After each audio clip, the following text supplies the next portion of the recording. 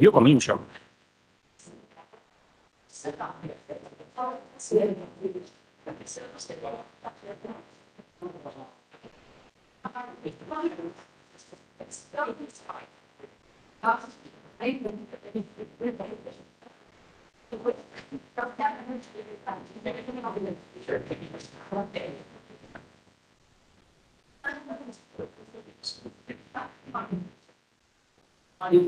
Very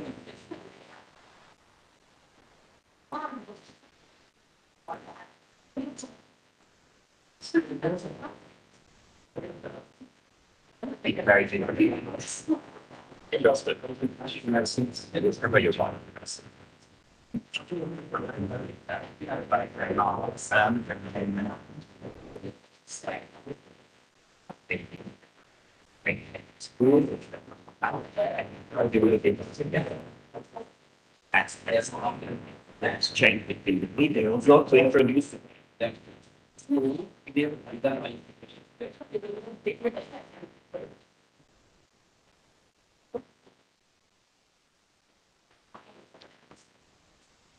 Good morning.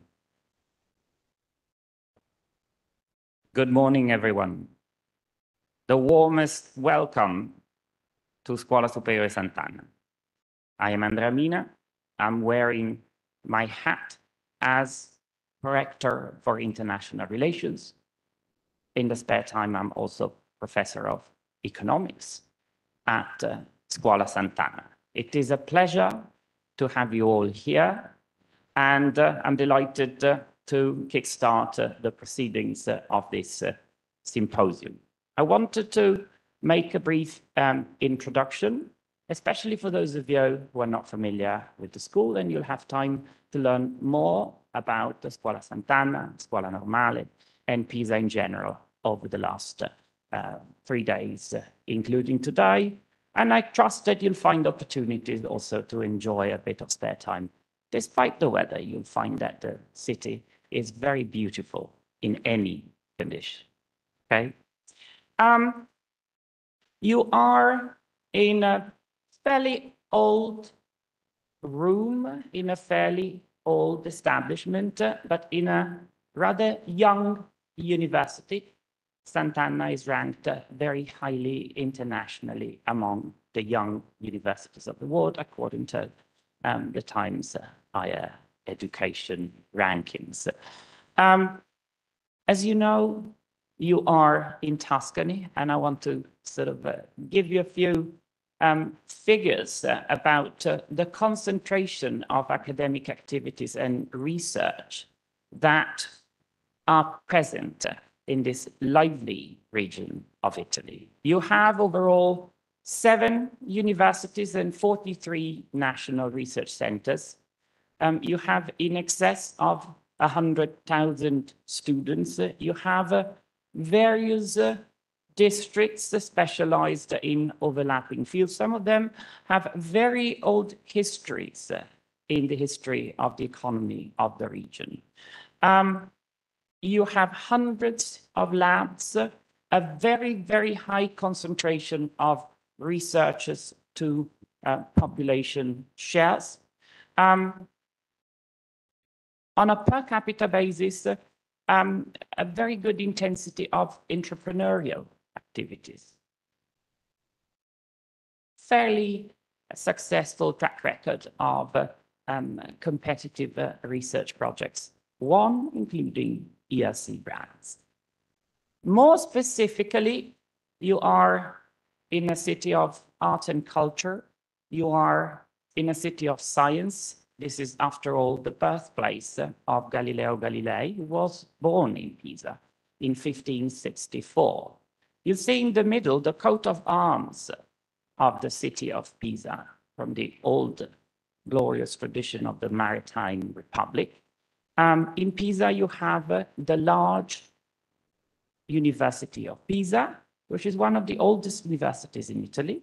You have our esteemed colleague of Scuola Normale Superiore, who are also represented here today, of course, and you'll be at Scuola Normale tomorrow. And then there's us. We were established more recently in 1987. In Pisa, you also have the presence of the National Research Council and important research investments in nuclear physics with the National Institute of Nuclear Physics. You are in a young public university with a special statute, which in the Italian systems is called Scuola Superiore Universitaria. Our undergraduate students are enrolled contemporaneously at the University of Pisa generally, and they take extra specialist courses at Scuola Sant'Anna. Entry is by merit, and our students are waived fees, they're given accommodation and granted the opportunity to live in a college environment.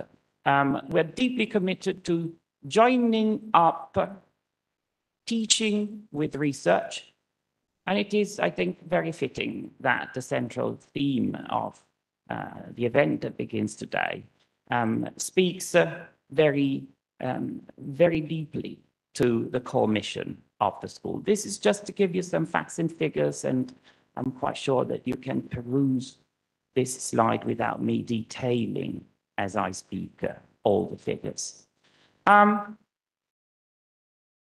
We have first level training joined with the University of Pisa as a 3+2 sort of structure.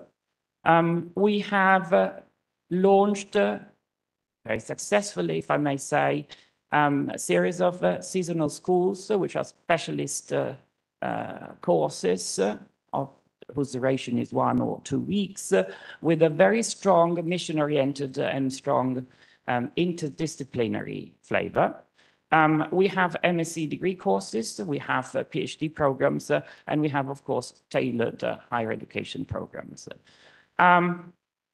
We have specialist areas of research intensity, and sometimes we like to say excellence. We hope that it is excellence. I believe that excellence has to be proved on a daily basis. We have specialisms in law, political sciences and development, economics, management.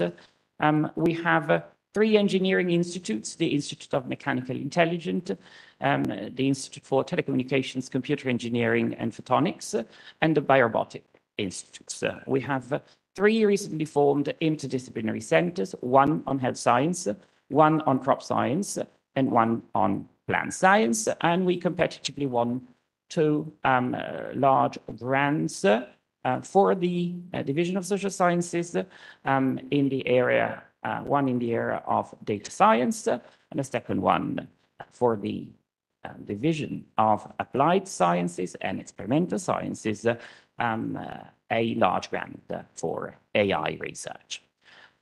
This is how our research fits broadly into SDGs for the period that goes between 2014 and 2020. You can see very strong emphasis on health and well-being, education, growth, inequality, and climate. This is important because we have to ask on a daily basis, why is it that we do part of what we do? And it's important to connect it with missions, with societal challenges. That's the belief of this institution.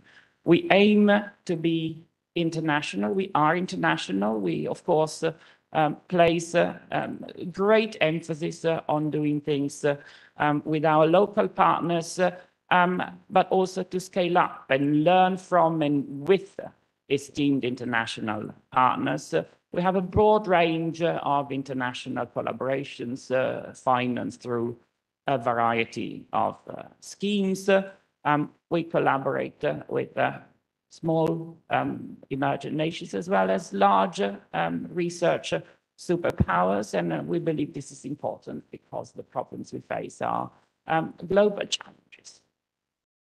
We are, of course, especially proud to be part of the EELISA network, which is the very reason why I'm delighted to welcome you here. And I don't want to spend too much time on the presentation of the Alliance, simply because it will be done afterwards. And you may already know quite a few things. For those of you who are not familiar with the Alliance, I encourage you to learn more and talk to people and discover the opportunities that this great program can offer. And I'm particularly speaking to the younger researchers in the audience. I stop here, and I thank you very much for your attention. We would like to show you a video that is an overall presentation of some of the facilities and of the Scuola Sant'Anna, and also some testimony by students, researchers, and former alumni of our institution. And then I will leave the floor to the distinguished chairman, who will introduce the video by our very important Sophia. Thank you for your attention, and I wish you the most productive event.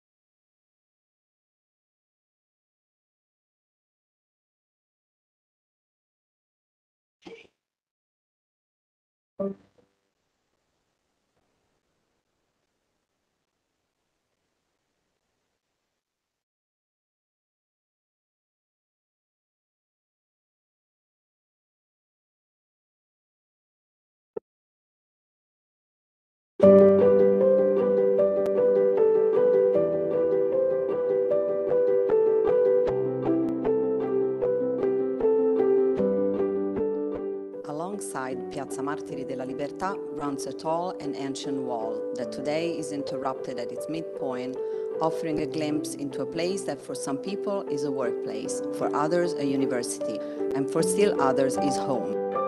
This place is the Sant'Anna School of Advanced Studies, a forge for the minds of the future, established on a winning formula: open access to all upon the principle of merit criteria, a small size able to nurture a contained and connected community, multidisciplinarity, internationality, but above all, continuity between research and training for the development of individual talents.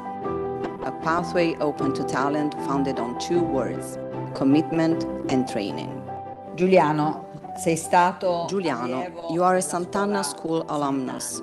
In your view, what's the importance of training in the future of our institution? La nostra istituzione. Per me personalmente ne ebbe tantissima poi. It was very important for me. At that time, we were young small-town boys leaving home for the first time. And the experience of being together and exchanging experiences had itself enormous value. And together with what we learned, this led us to the career that each of us went on to pursue. In addition to this, today Sant'Anna provides something even more essential for the future world.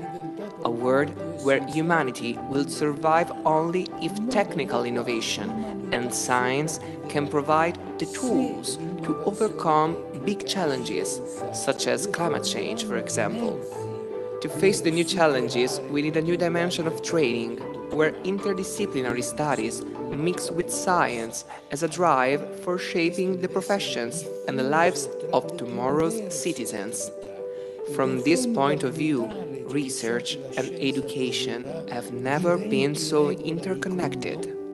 At the Sant'Anna School, research is the gym of education, and this constant contamination between training and research has led to the extension and enrichment of Sant'Anna's learning activities. Honor students combine courses at the University of Pisa with an intensive integrative program at Sant'Anna, which is not limited to taught courses and seminars, but engages them in lab activities, bringing them closer to research at a very early stage, an essential component to acquire the skills we need to address future challenges. Essere allieve alla Scuola Superiore Sant'Anna. studying at Sant'Anna School means living a unique experience that is difficult to set out into words. It means living immersed in a highly stimulating environment where professors, researchers, and your peers enrich you every day and strengthen your learning skills. Living together for us is the key for supporting and helping each other. Since 1987, the year of Sant'Anna School establishment, its buildings were refurbished and renovated. The headquarters and the college were transformed to offer higher standards for students' accommodation. The San Gerolamo cloister turned from a simple lawn with a well in the middle to the vibrant center of lessons and seminars. It was further restored in 2022. The canteen, which was once in the space now occupied by the library, moved to a new building behind the cloister and was considerably expanded. The place where students used to play games is now the auditorium and assembly hall. In the last few years, new students' residences were opened, such as Collegio Terzani and Collegio Faedo, and share with the students of Scuola Normale Superiore, because interdisciplinarity is nurtured also through friendships and cultural exchanges with Scuola Normale, our most esteemed partner. Finally, the recently opened cafeteria, a new meeting place, because scientific thought is built together. In our country, we sometimes perceived a climate that is competitive and concerned about the future. In this context, our college seems a provocation, a good provocation. Sant'Anna School teaches us that only together we can succeed and help the development of our country. This is why I and other alumni employed as public servants are now committed to put what we have learned here at the service of institutions to give back at least part of what we received. Public institutions and enterprises require innovation and connections between basic and applied research. This is the concept inspiring Sant'Anna's PhD programs. The catalogue of courses increased significantly since the birth of Sant'Anna. In 1987, Sant'Anna offered 6 programs, which became 9 in 2007, with a new vision of postgraduate training focused on cutting-edge research and interdisciplinary approach. Today, Sant'Anna offers 10 PhD programs, complemented by 12 national or inter-university doctoral programs. The number of PhD students enrolled and the share of international students have shown remarkable growth. In 1987, there were 30 students, 88 in 1997, 119 in 2007, 299 in 2017, and today there are 352, with 30% coming from abroad. PhD students attend a personalized training program where courses, teamwork, and constant interaction with professors and researchers are integrated with study and research experiences abroad in prestigious research centers and universities. Once more, training and research are combined together to develop awareness, knowledge, skills, and scientific method. Io dico sempre che devo tutto a Sant'Anna. I always say that I owe everything to Sant'Anna School.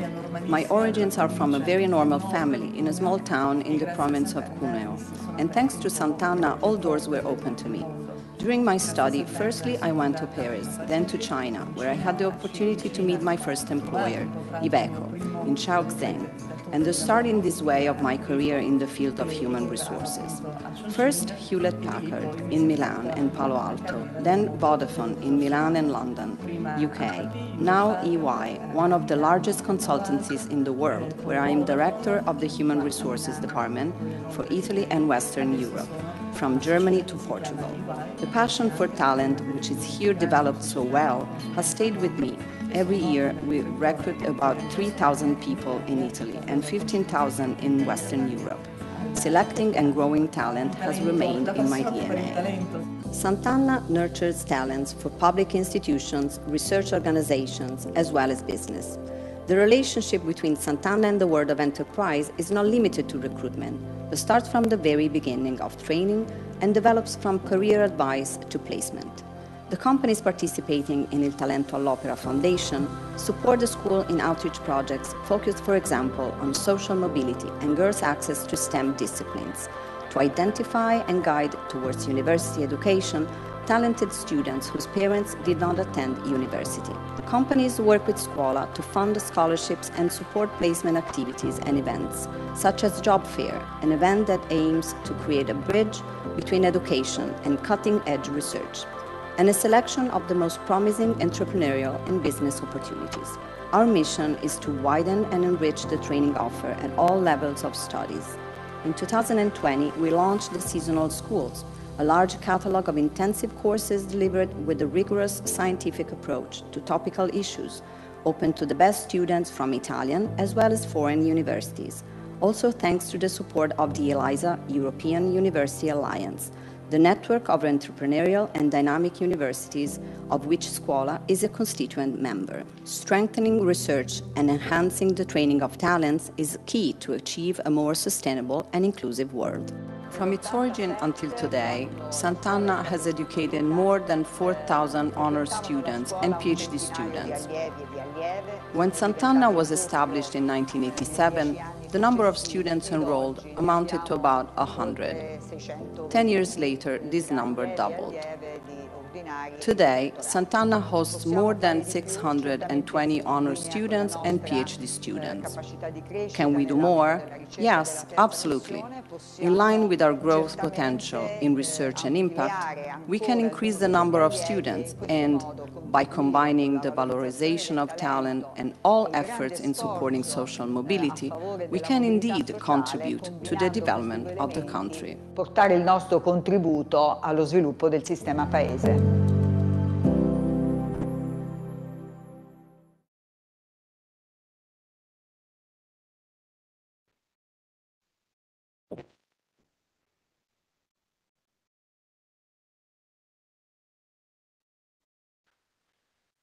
Good morning, all. My name is Atif Yazıcı, and I'm an assistant professor of informatics and computer engineering at Istanbul Technical University. Good morning to all. My name is Sofia Dagian, and I'm executive director for the EELISA Alliance. It is an honor for me to welcome you at the second edition of the Research-Based Learning Symposium, a major opportunity to showcase and share and exchange experiences. I would like to thank Scuola Normale Superiore and Scuola Superiore Sant'Anna, rectors Luigi Ambrosio and Sabino Nuti and their teams, and also the EELISA teams, particularly IDU and BME colleagues, for your engagement in the Alliance and for hosting and organizing this EELISA event. As part of the European Universities Initiative, EELISA strives to promote the growing role of universities in identifying and helping to solve challenges faced by their societies. We believe that new realities call for new ways of learning, and the acronym of EELISA includes learning innovation at its very center. This is where the symposium and the research-based learning framework comes in, because solving complex societal challenges is an open, creative, but also systemic process in where we all have a role to play. EELISA European University is giving us the opportunity and the space to collaborate, learn together, and to offer inclusive and enriching opportunities for our students. I encourage you to make the most of this symposium, to learn while sharing your knowledge and enjoy everything in this incredible venue that is Pisa. I especially encourage you to get to know new colleagues, because I cannot think of a better opportunity to start building the living tissue of our alliance. Thank you for the students and partners that had the willingness and the generosity of sharing their experiences, ideas, and aspirations within EELISA. Thank you for your commitment. Together we are EELISA, and together we are shaping it. And finally, I would like to use this opportunity to invite you all to take part of the first EELISA International Conference that will take place the 4th, 5th, and 6th of October in Bucharest. I wish you all the most fruitful days in this symposium, and thank you.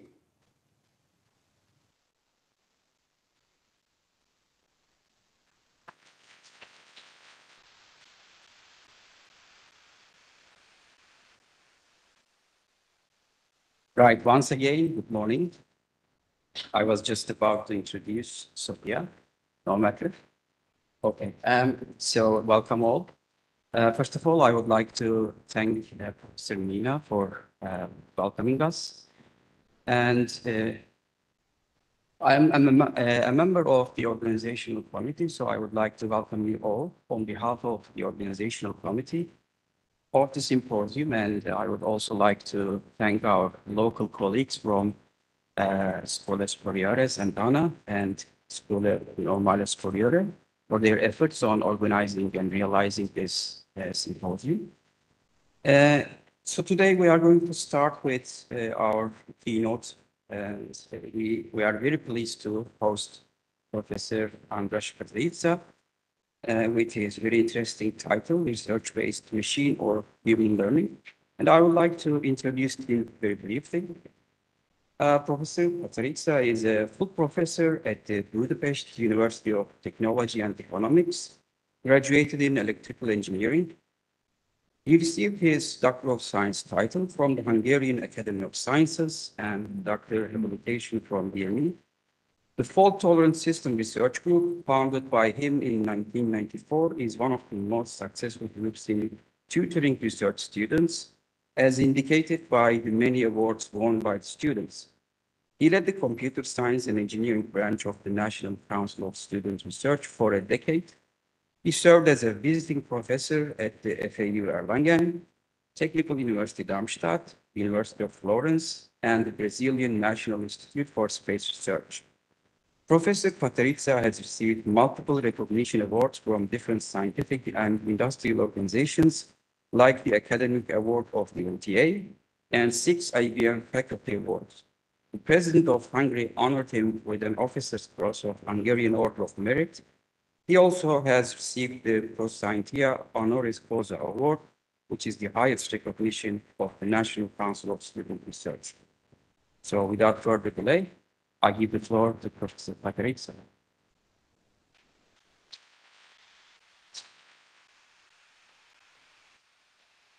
So many thanks for the introduction. I will give you many times EEL/DR too long did not read for dealing with artificial intelligence with the chatbots. My career can be rather simply summarized. I gave my very first international talk here in Via Santa Maria Trentese in the that time Future Research Institute of Italy. And now, after 46 years, I managed to come here to Scuola Sant'Anna. It is a few hundreds of meters, but a lifelong experience. And since that, we always cooperate with Tuscany. So nowadays, everybody speaks about the impacts of artificial intelligence. And as someone coming from the border of fault tolerance, I am proud to educate generations of engineers to be paranoid. Don't trust the computer, don't trust what is the results, and that is what my profession is about. I will not go into details nowadays of technology, among others, because as I read some excellent student reports, I am sure that many of you already know much more of artificial intelligence methods like me. However, as a professor, we face some challenges due to the new technology, and that is what I try to share with you a few ideas. Basically, artificial intelligence is looked at as a kind of disruptive technology, and that is a terrible, huge hype nowadays, despite the fact that artificial intelligence has already its roots roughly 20 years ago in engineering and, let's say, in science, much more back. The first point is that if you look then at the volume of data, what are produced is extreme. So I had to look at the internet to check what is a zettabyte, and I printed it out. So many bytes will be produced in 2025. And that is naturally the question what to do with this data. And the prediction by the European Parliament says that in 2035, the labor productivity will grow by about 1/3, and even it will have an impact on the environment by reducing greenhouse emissions. Let's think about that if we use clever solutions for production, transport, and similar one, then it is the best if the information travels like the physical goods. For instance, in one of our projects for a large manufacturing plant, we were managed to cut the manufacturing costs in the terms of energy by 50%, and that was a huge amount simply by a clever ordering of the production. So there is a lot of fantasy here. However, during the time we had experienced already quite a lot of disruptive technologies, and there is a question, what is the difference with artificial intelligence, whether we should use it, or even to prohibit its use, like many people say. And in the history, it started at the beginning of the 19th century, where the new machines were invented in the textile industry, and there was a movement to let's break them because they will eliminate jobs and the families and all the social impacts. What is the truth? I started programming during my secondary school in the 70s, and that is an old Russian computer called Ural-2, and it is worth to look at its performance. But that time, we learned algorithms on this. Moreover, I learned the very early form of prompt engineering. Namely, at the department, we were two of us, me and my boss, who still programmed Ural-2 in binary code. Yes, there were times when we wrote the bits as programs, and whenever we had a larger meeting and I was heavily in discussion, he looked at me and told 16. 16 was the stop instruction in Ural-2, so that was by proper prompt engineering the message of Chopin. So as you see, there is nothing new in the world. And finally, starting from the binary, nowadays we do model-based engineering. Let's look. Originally, we started to write programs on a sheet of paper. There were no compilers. Later on, assembly had shown up. Later on, there were already algorithms and high-level language, and at the end, we have now a very high level of abstraction. So from the binary code, which was implementation heavy, and we were the translators of our ideas with the language of the computer. We continued with assembly code, which facilitated this. High-level languages were already easier because those were already with an algorithmic focus. And here was the big jump of using computers, because not only a selected team of people who spoke binary, early computer scientists, but even people from economy, biology, and research were able to use that. And as we have model-based computing, what is nowadays low code or no code in the business world, computers are available to all. What was the main trend? To reduce the entry pressure. What happened nowadays with ChatGPT and similar ones is simply that everyone can access these ones, and on the other hand, this background infrastructure becomes more and more complex. And that is dangerous. The worst error ever, what I had to fight with, that happened under some German colleagues. In the big blue informatics tower in Erlangen, where we developed something and the compiler was following. So I hunted that particular bug. My program was correct, the compiler was wrong, and I hunted 3 weeks a simple bug until I found that the compiler had a flaw. So what do we see? That the input complexity is less and less, so it is easier to formulate our questions, problems, and so on. The entry threshold of skills to use a technology goes down, the productivity goes up, and it is a question what happens with the quality, and that is something which will be one of my main messages today. At the same time, we face that while in the Middle Ages, a guild collected some specialists to build a cathedral, and nowadays we have simple users and specialists.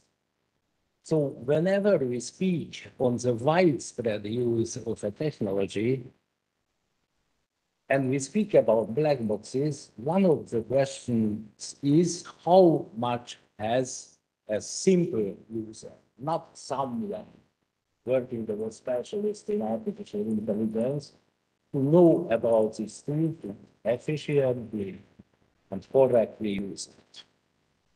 So, in particular, I will ask as main question, what is the impact of the artificial intelligence on the engineering education? What are the specific challenges, opportunities, and threats? Those are my very, let's say, subjective views. There are some papers in the press and media, and usually what is the first, what I have done, just the same as the students. If you don't want to read something in detail, you type TLDR, too long, did not read, create me a summary. And I put one of the papers from the Forbes magazine into it, and I got something which is still useful. And for asking more details, the computer wrote something which was nearly perfect. So it was reasonable, and there are texts like this, apart fluent English, a little bit better than that of mine, and a well-structured something. It is useful as a raw material, but everybody knows that to read a summary and read the paper, it is far away, not just the same. In addition, even if it happened to my mother, that time it was mandatory to read long romans in the secondary school, that once his teacher asked her that, let's tell me how did it happen as a young aristocrat gave the rose to a lady. My mother told a short story about this, and then the lecturer smiled. There was no young aristocrat and there was no young lady who failed. So as we know, lecturers, students are, let's say, just the same. But we have to ask what many people are afraid of. Is this a free ticket to automated plagiarism? Is it a substitute of professors? I'm old enough, I'm not afraid. Or is it a substitute or understanding and learning?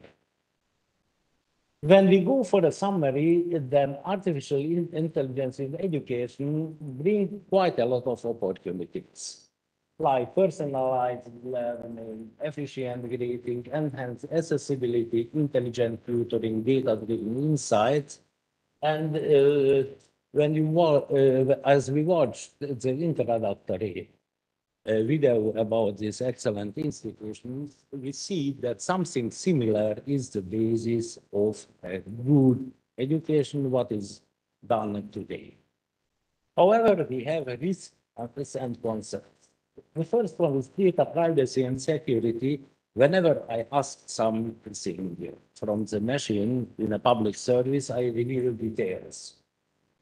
For instance, many enterprises simply prohibit to use the public services not to reveal their secrets to the third-party providers. The next one is that these current AI methods are based on learning.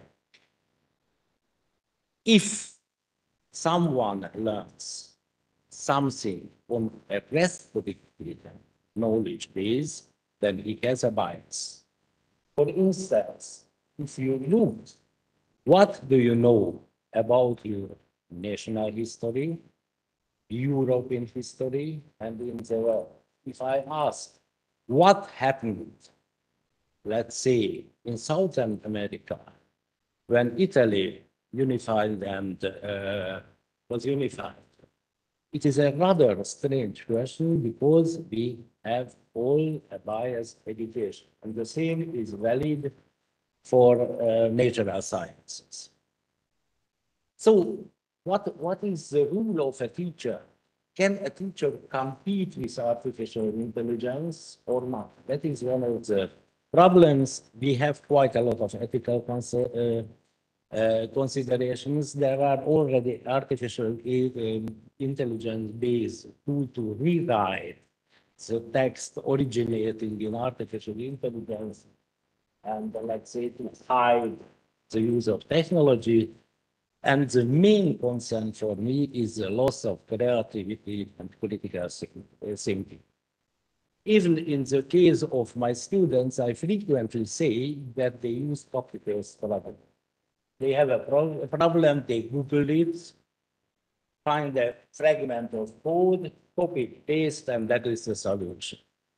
Okay, that has a background. Design patterns are well known, originated in architecture, later on came to computer science, but frequently it is forgotten that to use a pattern, you have known the environment, judge whether it is appropriate, and so on and so on. So the set of patterns is not an architecture. So let's look what can we do against loss of creativity and critical thinking. Still, we use artificial abilities. So you use Google, you use Amazon, you use Grammarly, and so on. And I made a little bit of experiment. I took the mission statement of ELISA from the web page. I put it into ChatGPT, created a summary, and started to analyze the output. The first one, I went to Grammarly, and let's check the language. Large-scale language models, you create the text word by word based on similar text, and there were a few typos less than I used to do, and the language quality, it has an overall score 83, it is better than that of mine, and let's say it was not bad, it was not very emotional, and you cannot fine-tune. But later on, I tested what happens if I look with Grammarly, which has a built-in plagiarism check there. It told 32% of plagiarism. It is clear because the input was a published text. The surprise was that at first it found that our Spanish colleagues used some phrases for an ELISA announcement. It was misclassified as a plagiarism. It is a, let's say, very valid use. So teachers should not trust and accept a similarity as something which is bad. The second was even more interesting. It gave an intercompany alliances lead cybersecurity something. It was about a consortium. I read honestly this second reference 3 times in details. I have no idea why this was indicated as a plagiarism. Simply, we have black box models in the back. Black box methods. The new branch existing since a very few of years, explainable artificial intelligence, is not included into these tools. You get something and you don't know why. There are no arguments for it. In addition, what is nice, that checking this text, which was an excerpt of the ELISA mission statement from the May web page, that was not identified as such. So we are unhappy with this. And during playing with this, I got the following feeling, and that is my advice. This part of at least the recent generation of chatbots are like not very clever student at an oral exam who read quite a lot.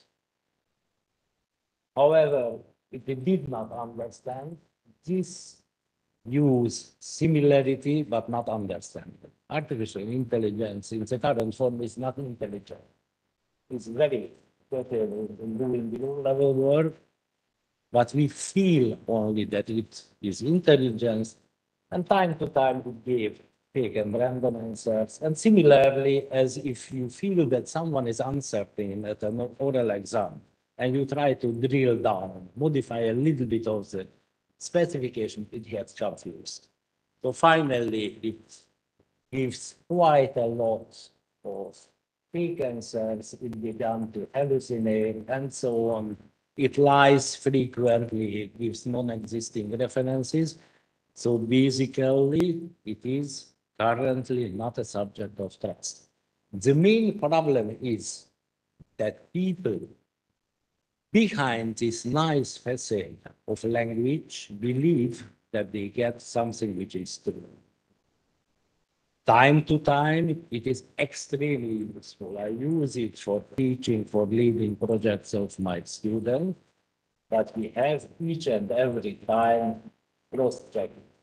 So my main recommendation here is the following one. Don't trust. You have to check whatever it says. The second one, you have to compare to the ground truth. Sorry, artificial intelligence can help to learn, but does not substitute it. So, and at our side, on the teacher side, we should teach little professors. So the students like to behave professors. And when I speak about little professor, I don't speak about the calculator. I speak about the real professors. So, how to adapt engineering education in the practice? What you see here on the right side, you see it is a picture of an animal. It is part of the training set what most people working in artificial intelligence-based image processing use as the training set. Those are labeled training sets, and they are used for different solutions to learn to recognize different kinds of animals. I would be quite unhappy to be in Africa with an artificial intelligence tool which says that this is a monkey. Maybe I would survive. Researchers at MIT checked these scientific benchmarks, not random, not fake news, not social media. Benchmark sets of images, and they are to a high percentage fault. So, that is not so good. So, the second one is that there are fundamental limitations of artificial intelligence. Those are recent, highly interesting and highly theoretical proofs that, for instance, if someone finds a good way to misguide a large language model, most probably can attack others as well. So injecting fake news, for instance, to an artificial intelligence-based tool can be done at home and reused against services. However, in the engineering culture, we have something since quite a long time how to deal with imperfect systems, ethical challenges, societal challenges, and responsible dataset stewardship are core for developing new artificial intelligence methods. However, we can do more in the conservative way. The core message is system thinking. System thinking is a structured way for engineers to go from the concept through the entire life cycle of an engineering product. And I tried to check how does artificial intelligence fit into it. So it is the core. What happens if AI appears here? And my message is that system thinking is the best way to supervise artificial intelligence and use it. We have well-established engineering processes. I took this one from the systems engineering book of knowledge, starting from the concept. There is a well-defined road with road signs to go to the implementation. That is one of the models. The left side of the wheel is the implementation. At each level, validation and verification plans are elaborated, and you have to climb up the other branch in order to get to the product. Let's apply when you combine the elements to the system at each level, validation and verification. And that is something what is little in the education. When reviewing some research reports, mostly they go down the left branch. But science begins if the results are validated and verified. So it is insufficient to go down. We have to come up. And science begins by validated and verified facts. Validation means whatever it fulfills requirements, and verification checks whether we do the individual steps properly.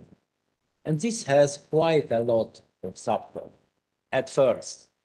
For the scientific method, many teach them here is the following one. We have workflows, we have processes. How do we deal with science? The second one is on the right side, that we have to have our results reproducible. We don't need statements. We need validated, published statements. And for instance, Open Scientific Foundation provide a complete ecosystem as that.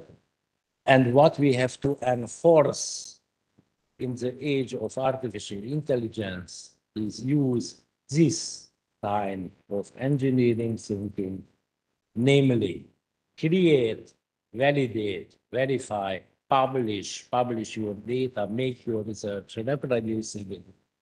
And that is the way how we can create real science. We publish not for citations, we publish for the community of scientists to do this. So my takeaway is artificial intelligence is a help.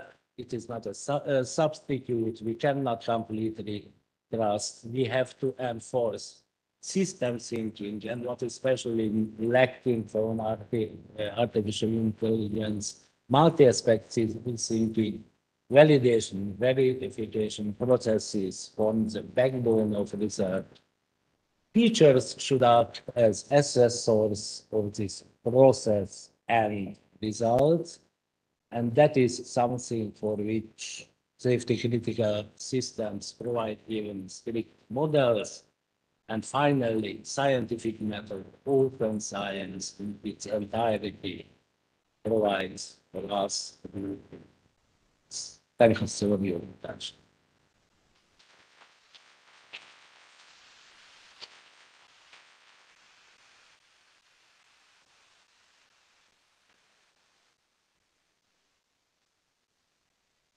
Thank you very much, Professor Katarisa. And unfortunately, we don't have time for questions after this very interesting talk. In the interest of time, we will have to move forward for the first session. Maybe we can take a very short 5-minute break when the speakers get ready. And we will see you in 5 minutes for the first session. And I would like to ask the chair and the speakers of this session to present themselves here.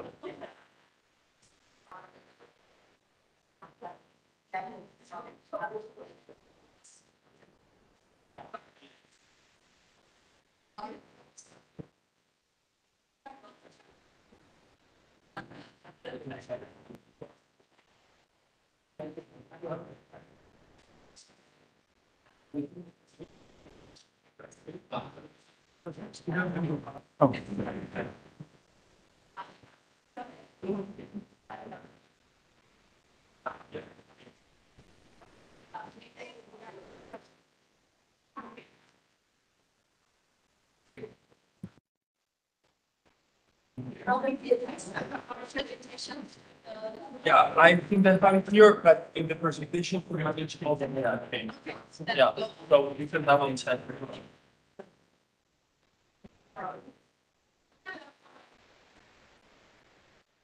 Estamos ahí. Exacto, y Pero que estamos ahí. mejor aquí.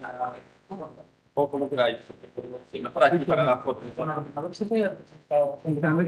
Non guardava la Sotto. Guarda. Well, yeah, they told me this is Öyle mi? Var abi. Ne yaptım ben flash'ta? There is no laser. no. No, I don't think so. Can I send this flash disk? Okay. Yes.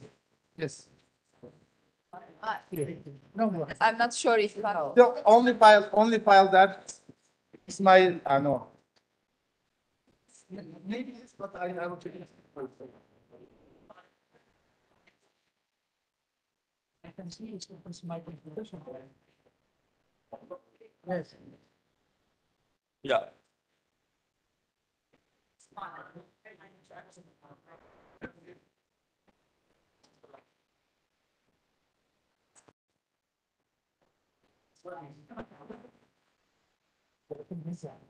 Dos minutos y después las preguntas. Para que haya tiempo de... Y bueno, y luego ya de esto. Pero ellos han dicho mejor que... Una pregunta.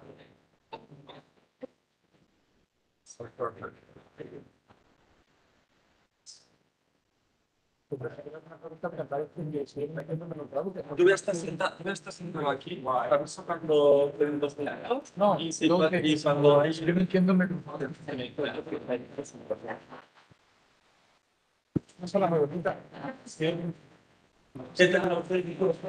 Bueno, pero es un gran humilde que lo aprende muy bien.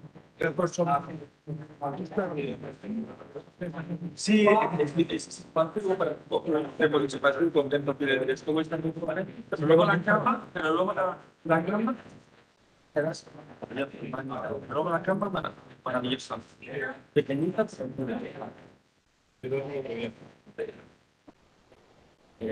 ya está muy funcionando.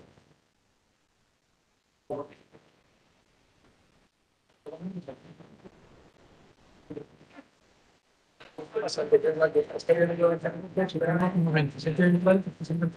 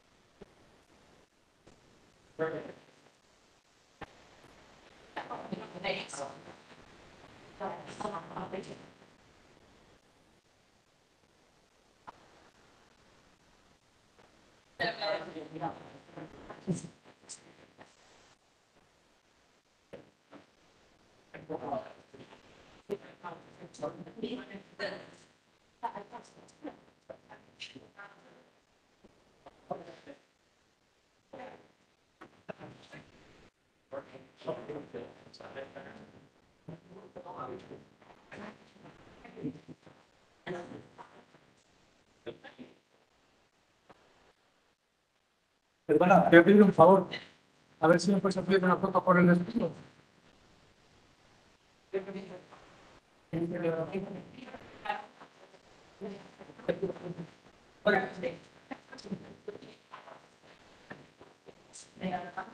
Ah, mira, esto.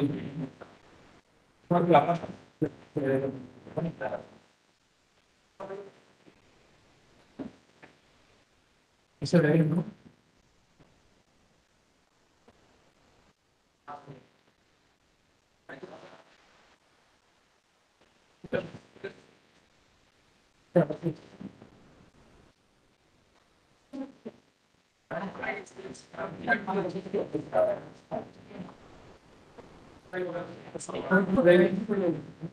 De los sí, de la selección. Sí, la de la leyenda en la igual.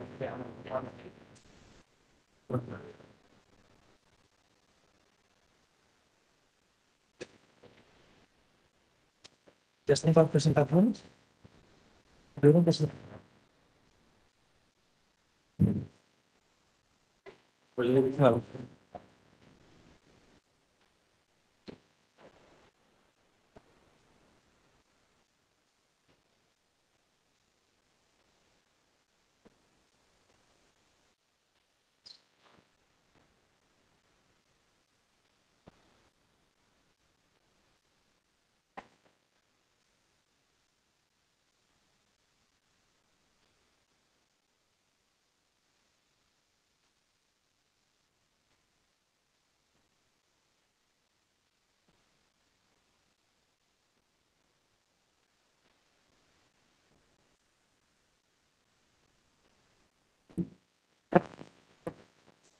Hello, hello. We are about to start, like in 1 minute.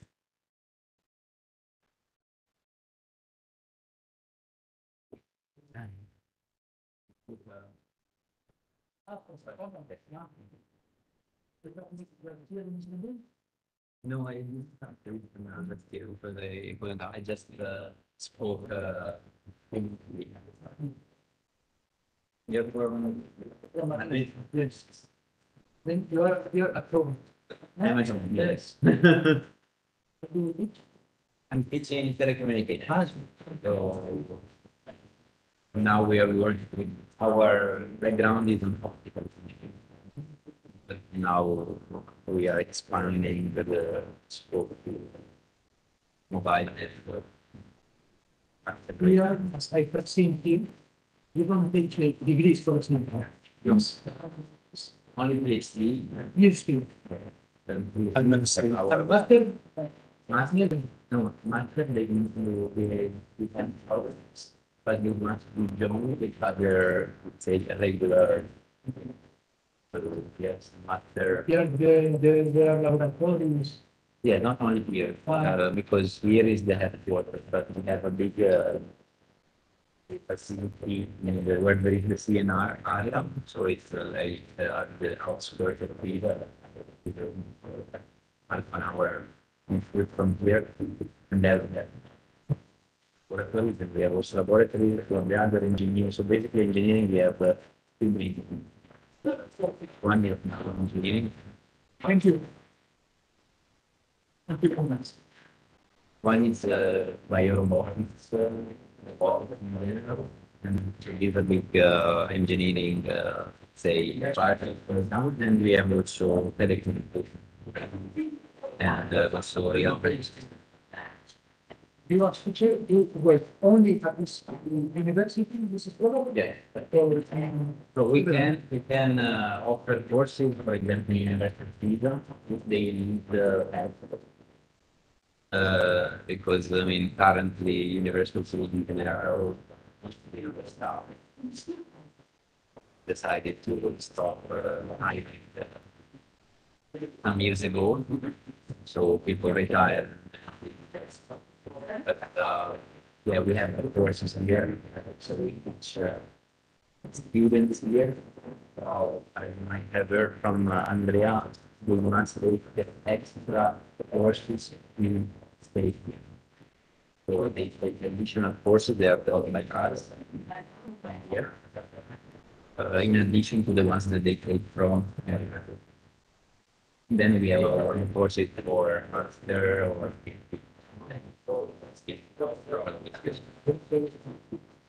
but we are collaborating a lot with UPM in telecommunications projects.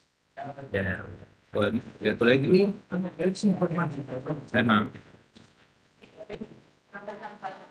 But for example, telecommunication is very hard. Yeah. Yes, we are will be busy. Yeah.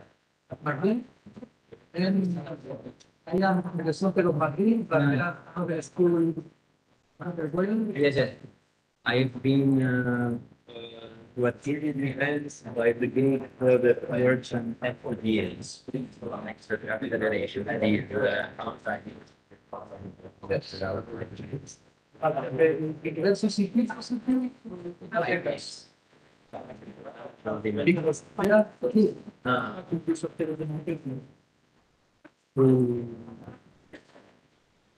I think that one is a more computer science than that school I studied.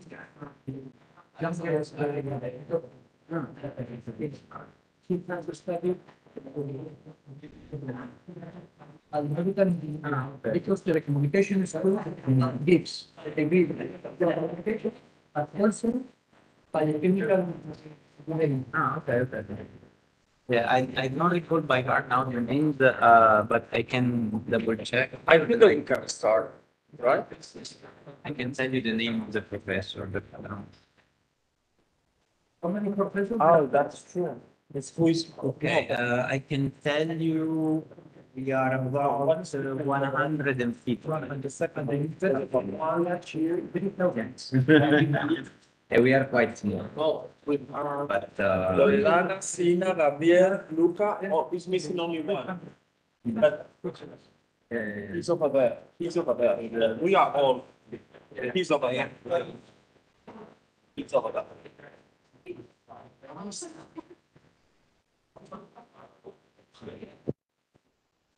Okay, so we are going to start. We are on the research-based learning approaches first session. Okay, my name is Oscar Santos from the UPM. We are starting with Loredana Manassia from the UPV in Bucharest. She's going to talk about imagining innovation in higher education and exploration of innovative pedagogies through photo voice. So thank you. We are going to have 13 minutes and so for each speaker. Then we're going to have 3 minutes for questions. And then at the end, we are going to have more room for questions. So thank you. Thank you, Oscar. Good morning, all. My name is Loredana Manassia, and I'm an associate professor with the Department of Teacher Education and Social Sciences at the University Polytechnica of Bucharest. And I hope you really enjoy stories, because that's what we are going to do in the next following 14 minutes. So today I'm going to tell you a story, and this story I'm going to tell you a story, and all the stories take us from the known to the unknown towards transformation and eventually change. And of course, that's why today we are not going to have kind of a proper agenda, but a more story-wise one.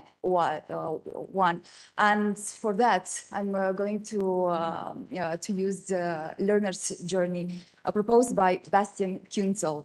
And this is our today's agenda. Why is that? Because our research and the project I'm going to present to you leads us from the protagonists towards the need to find innovation, to conceptualize innovation, and therefore to achieve change. And every proper story starts with obladi oblada. As I told you, I'm a teacher and I teach pedagogy and learning design. And my story starts back in February 2020, right before the pandemic hit in Romania. And I had this very first class with freshman students, and they were like waiting for what's going to happen in the room, and we were discussing about education and their impact on us, on the world, on societies. And at the end of that class, I made them play a game, and at the end of that game, they had to choose a song and sing it, and they did so. We chose a song and we sang it, and it was Obladi Oblada.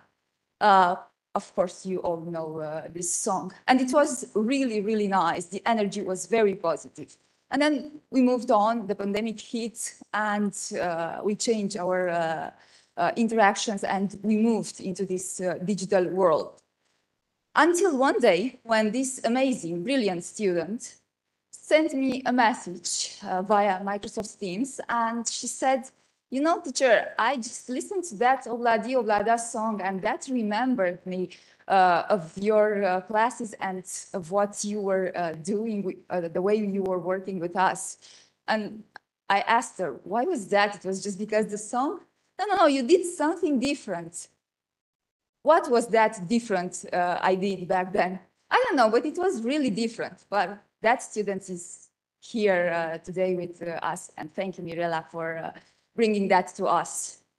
Together with a colleague from the University of Bucharest, we started to look more into that different approach we had, and this thing led us to the hero question. And we wanted to learn more about the students' perceptions on innovation, on pedagogical innovation in higher education. How is that perceived by our students? What is innovation and pedagogical innovation, to be more precise, for them?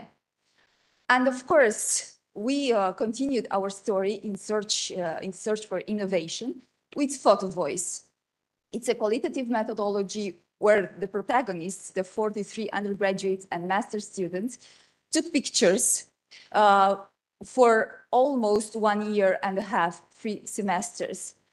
They were not just protagonists of our stories, but they had some magic tools to use. And those magic tools were the pixie dust. And of course, in order to take photos, relevant and representative photos, we provided them with some prompts guiding them to select and explain us what innovation is to them.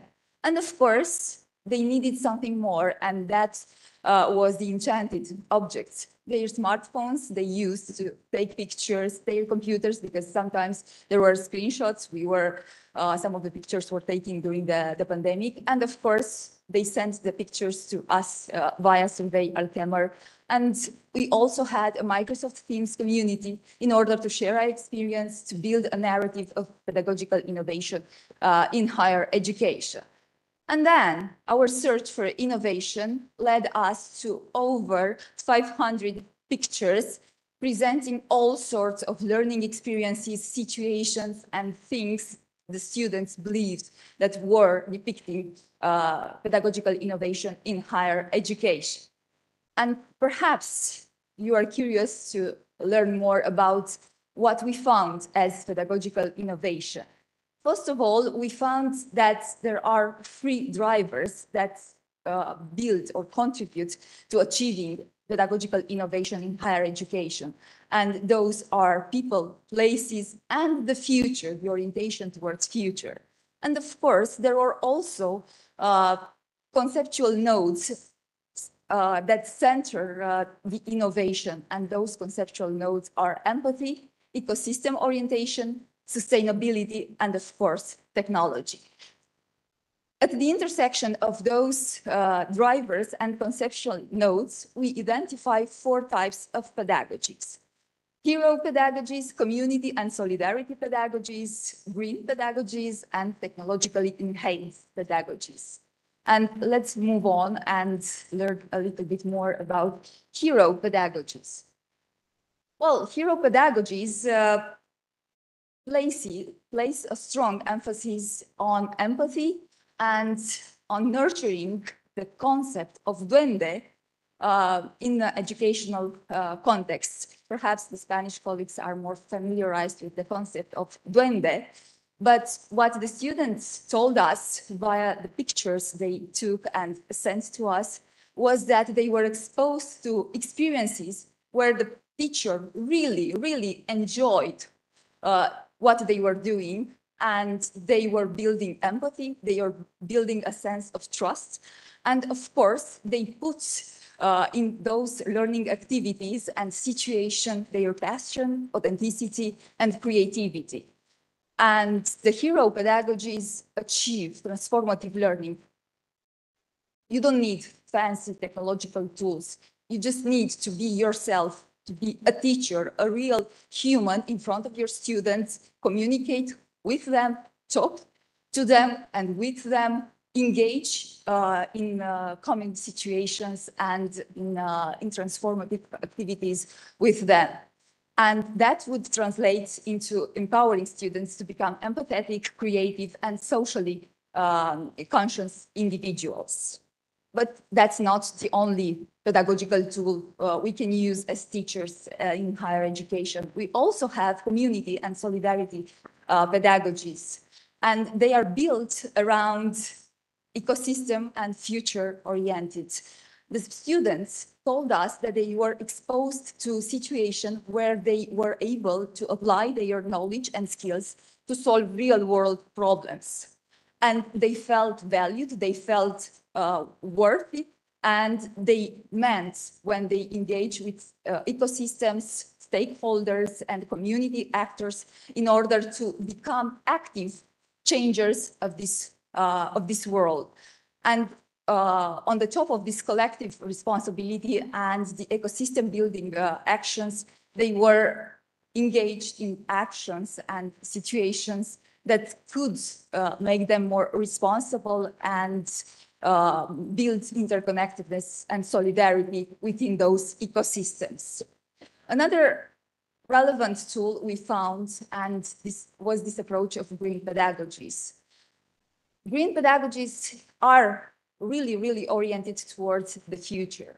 The students explained to us that they were exposed to situations where it's not only the real feeling of doing something, of that practical actions, but they were engaged in projects, in activities that put forward a sense of caring for the future, for our collective future. It's not trading the future, it's building a more sustainable future together. What they did was to engage in interdisciplinary activities, in projects, and that was in order to become responsible stewards of the future. And we reach our final set of innovative pedagogies, and these are technologically enhanced pedagogies. They, of course, use cutting-edge technologies in order to create adaptive and personalized learning for our students. They are doing the transformation not through human interactions, as we saw in the Hero Pedagogies cluster, but they are doing it through technology. The transformation is done through these means. And teachers using this technology, technologically enhanced pedagogies are able to create dynamic, interactive, and personalized learning activities and environments. And the story is it's coming to an end, because the idea of those 4 clusters of innovative pedagogies is that we can care for people, we can care for our future, we can care for each other, and also we can leverage technology in order to build this interconnectedness and the sense of ecosystem in a better and more fruitful way. And of course, what we need to keep in mind is that if we want to achieve pedagogical innovation, we have to take obladi, oblada. Thank you.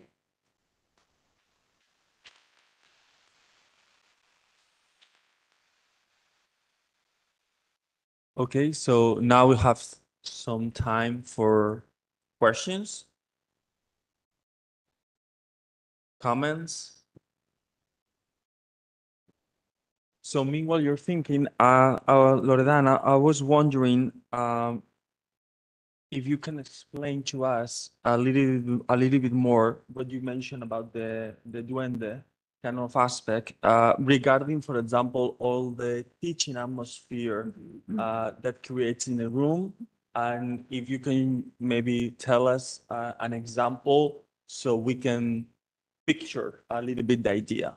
Okay, thank you for the question, Oscar. Can I ask you another question, please? To me? Yeah. Oh, sure. So, do you smile at your students? I try.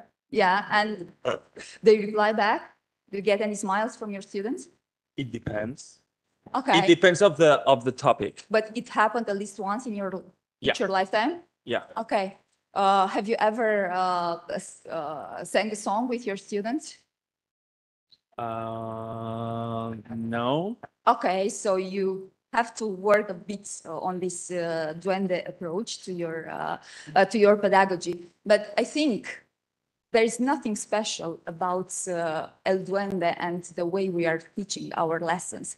It's about being present, being mindful in that very moment. If you smile at your students, if you try to see them, then you will get something from them. It is not just the knowledge, it's their empathy, it's their presence in your classroom. If you discuss with them, if you engage them in learning activities where they can share their experience and they can build the sense of responsiveness in relation to others' ways of thinking and perspectives, I think you're on the right track to build your Duende pedagogies. Okay, so I was wondering as well, is kind of this special connection that, or this special kind of a scenario that you can build in a classroom. So is that idea, right? To make or to try to at least each session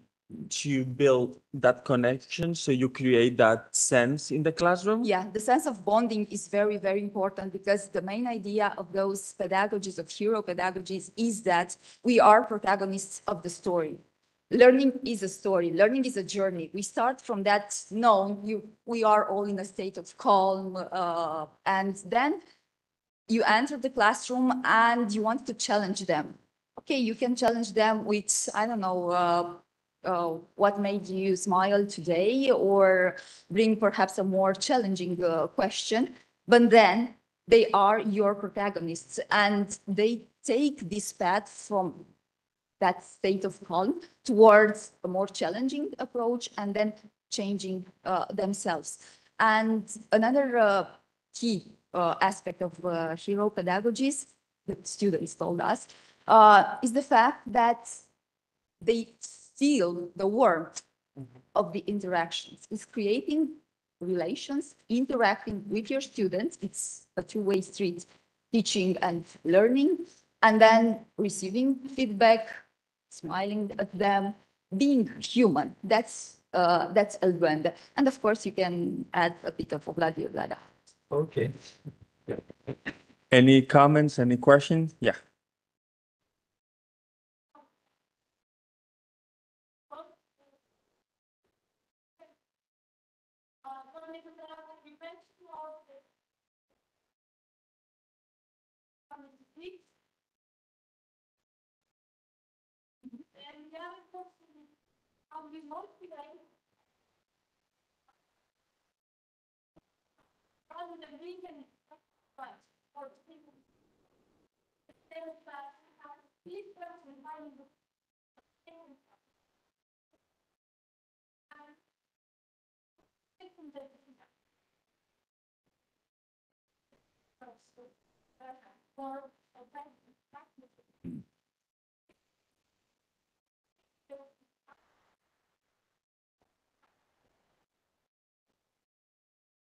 Thank you, Emina, for the questions. Well, I think, or at least from my experience and from the research project we have conducted, you don't need a special time to do that. You can do it within your everyday courses because the design of the learner's journey we saw on the screen, the cycle proposed by Bastian Kunzel, says that we can do that every single time when we enter the auditorium or the lab room or the classroom. And we start with creating a bond. And that can be done in so many ways. I don't know, I use music for my students. When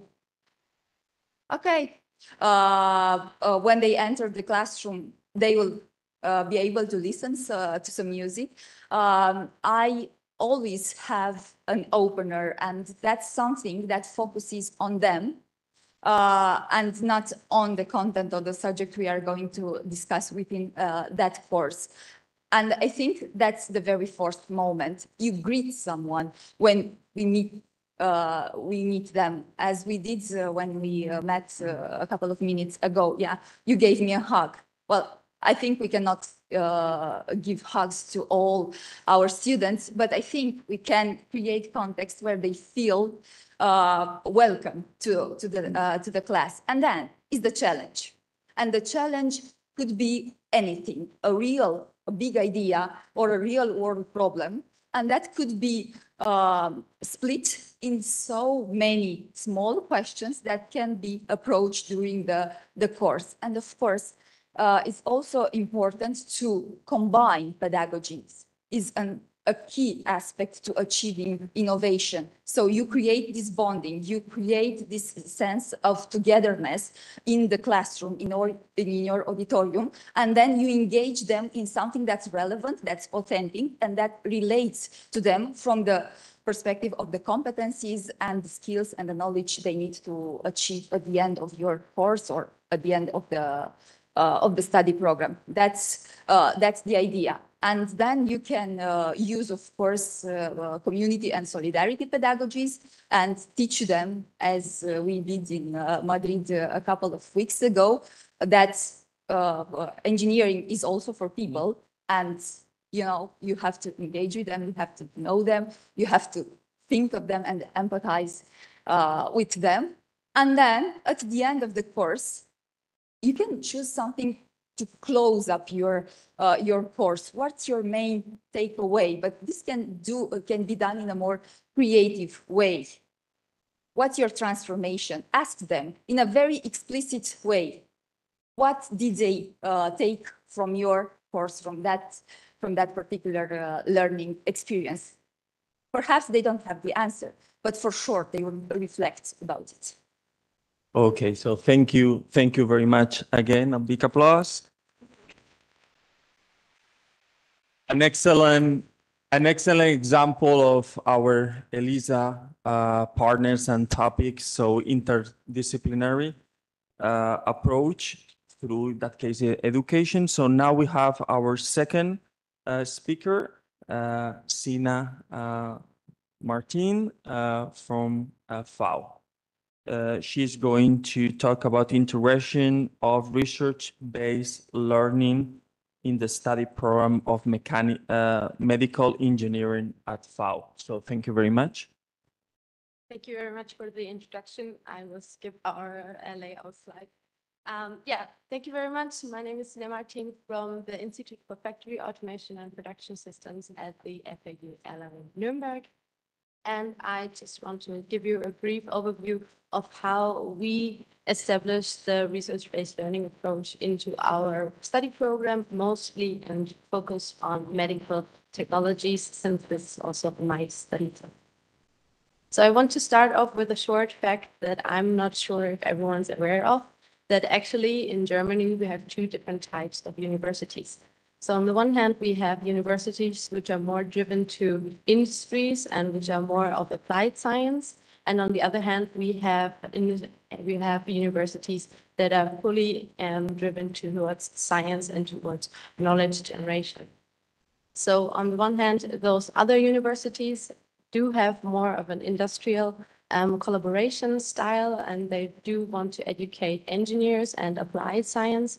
And on the other hand, we have universities like the FAU, which wants to drive new findings, new research, and this is also why we try to incorporate the research-based learning approach into our study programs.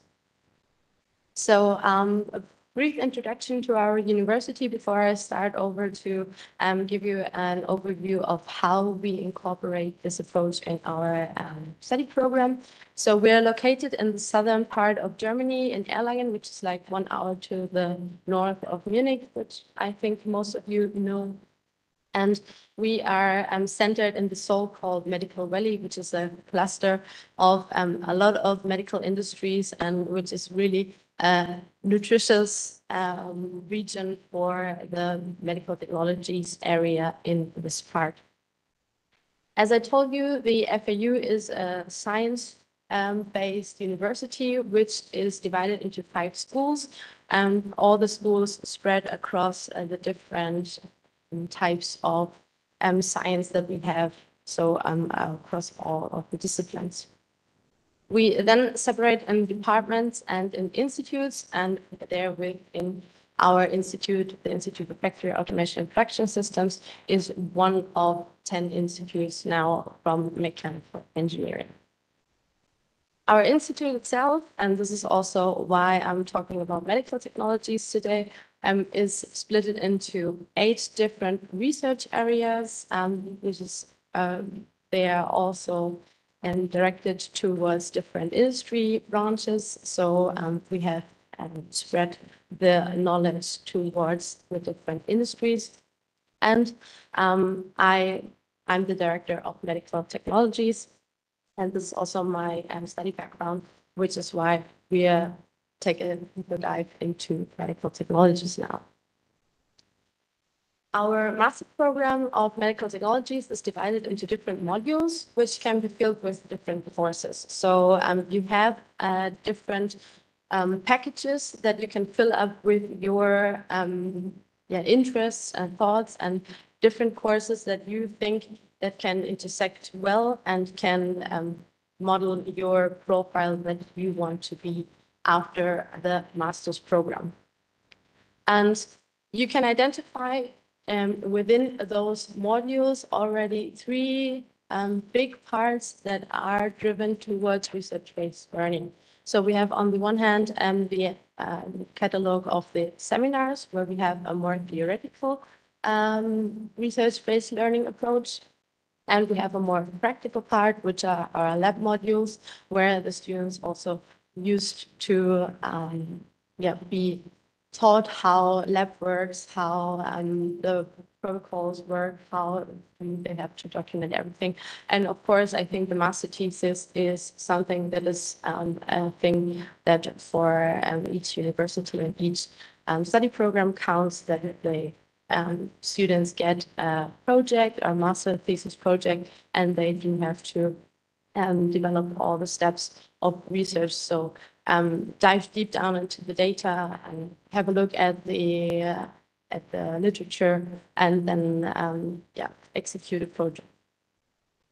So the first one that I want to talk about a bit more in detail is our seminars that we're giving to the students.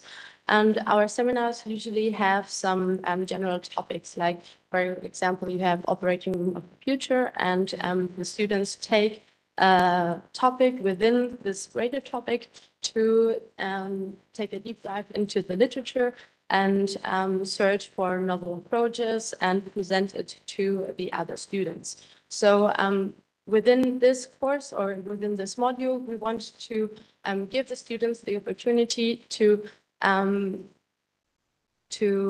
know or to analyze and present a research topic, and to also reflect on whether the information is true or not. We already heard about ChatGPT, so they can use it, but they do have to try to verify the information they get, and they do have to insert a written report where we have already the education in writing scientific papers and stuff like that.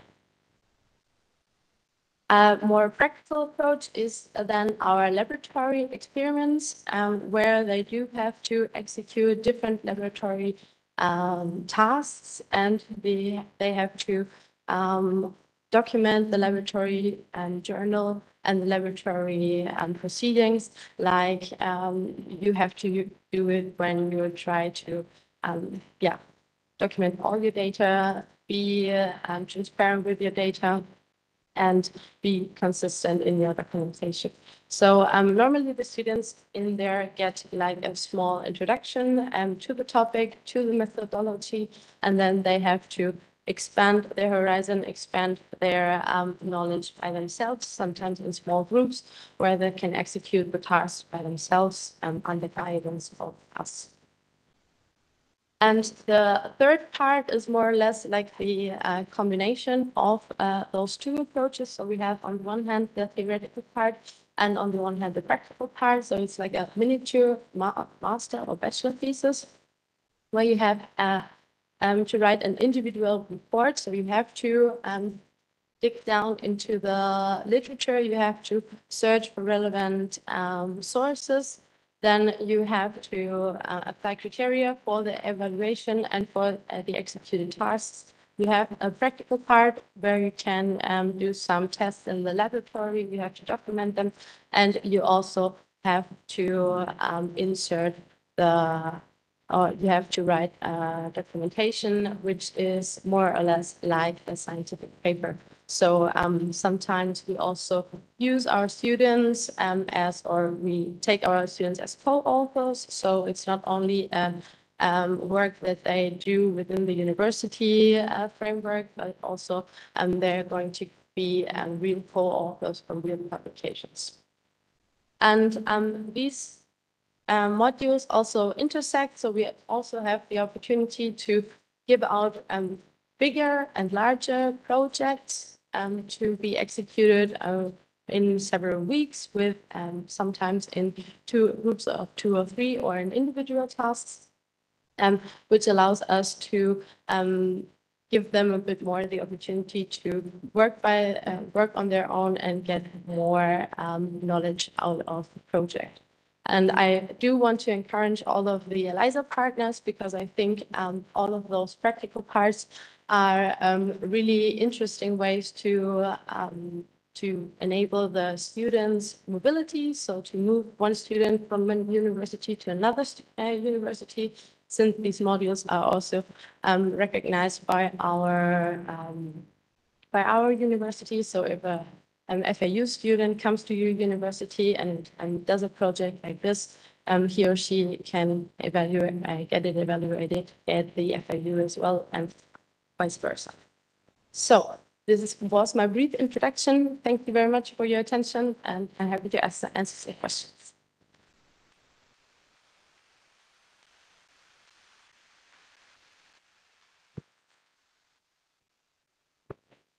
So I don't know, you have any comment or questions?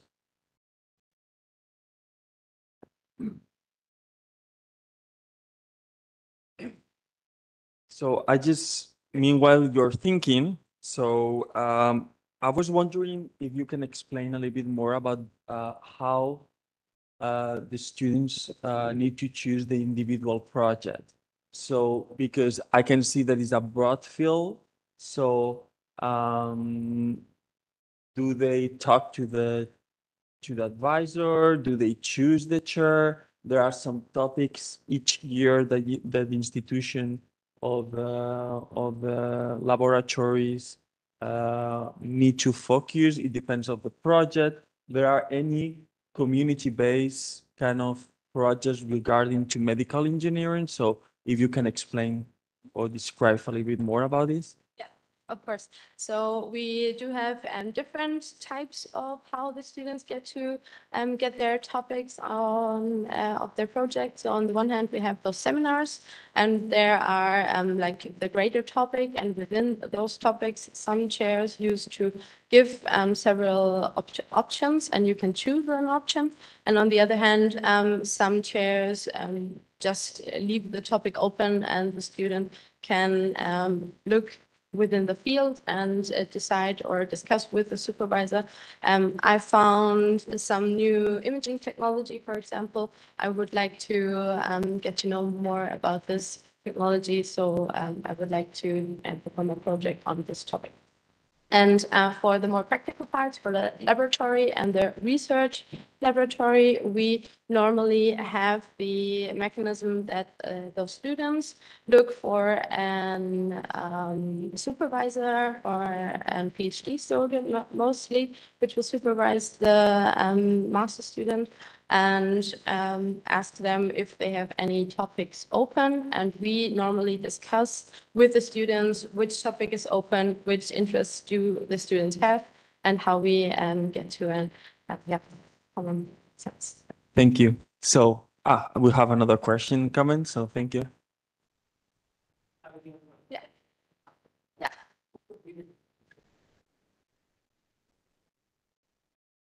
Yeah.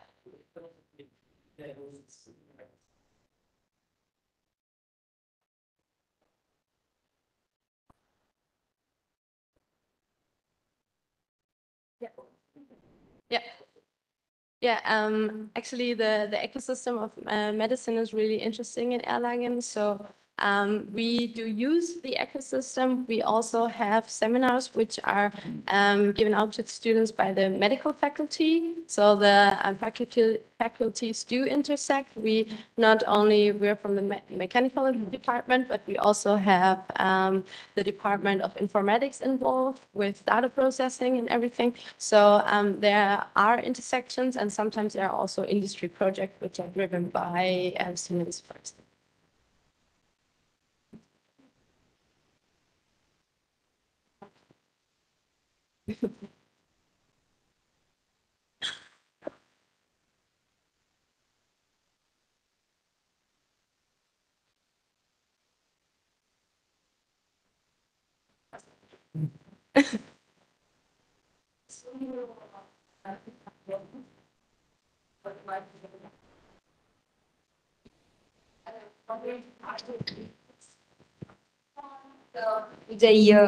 Thank you. Do they encompass any reflection, visual reflection about the process? And if you can give us any insights about what students think about research-based learning? Thank you. We do use structures from different journals. I think it depends a bit on the assistant, on the supervisor, which is supervising this or who's supervising the student. So it depends a bit, but we do give them a guided structure, and we also help them to analyze structures of different journals to make the first step to analyze, okay, how big is the introduction part, the state-of-the-art part, how profound you have to do your research to be part of the journal. Sometimes we have two projects which intersect quite a bit, and they can write their own journal to get their grade. And in the greater perspective, they are publishing together with the assistant and with the help and the supervision of the assistant. And I think they really like it because it's more practical, and it's also something you can write in your CV afterwards because you've already published. And it's really nice. Okay, so thank you very much. Now we have our speaker number 3. So Gabriel Pinto from the UPM, and he's going to present about cases for research-based STEM learning through the subject of chemistry.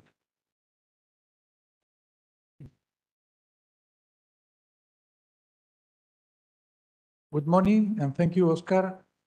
I will speak shortly about a way to introduce STEM learning. I think that everybody knows here what is STEM: science, technology, engineering, and mathematics, through a specific subject, the chemistry of the first course in engineering degrees. Maybe the opposite that before has been spoken about all the degree. Here is from the point of view of a subject. Obviously, we think or we speak about the teaching and learning with research-based, but not the traditional laboratory, but in the class, in the ordinary class, no? After speaking a bit about what is research-based learning, I will explain 3 cases as a few samples of other examples that we made at the classroom. Then our challenges is to improve the students' motivation, to encourage the critical thinking, and to promote also from the first course the science, literacy, and social responsibility. Our goals are to facilitate to our students the acquisition of concept about STEM, not only chemistry, and collaborate on a few competencies. And also to bring to students the opportunity to know about research outcomes from the first course. For that, we use several methodologies, and specifically, as is the object of this symposium, the research-based learning. I must say that we are not alone in the UPN. We have the collaboration of the university because we are 3,000 professors, 3,000 teachers, and we have not a preparation in pedagogy. Then there is a section in the UPN about innovation in education. And for example, among courses and symposiums and so on, we have a lot of information about different contemporary methodologies in English and in Spanish. For example, we can find what is the research-based learning, and is a way to start with the work of our students. We have not only reports, but also infograms. For example, we have here what is the essence of the research-based learning. And we are also the opportunities to share our experiences among other teachers, no? Then I will speak about 3 cases. For example, this first case is a methodology that we use the first day of the class, the first day of the course, to introduce students in the scientific method. Is only an answer. Where will met before an ice cube, in water or in saturated salt water? Our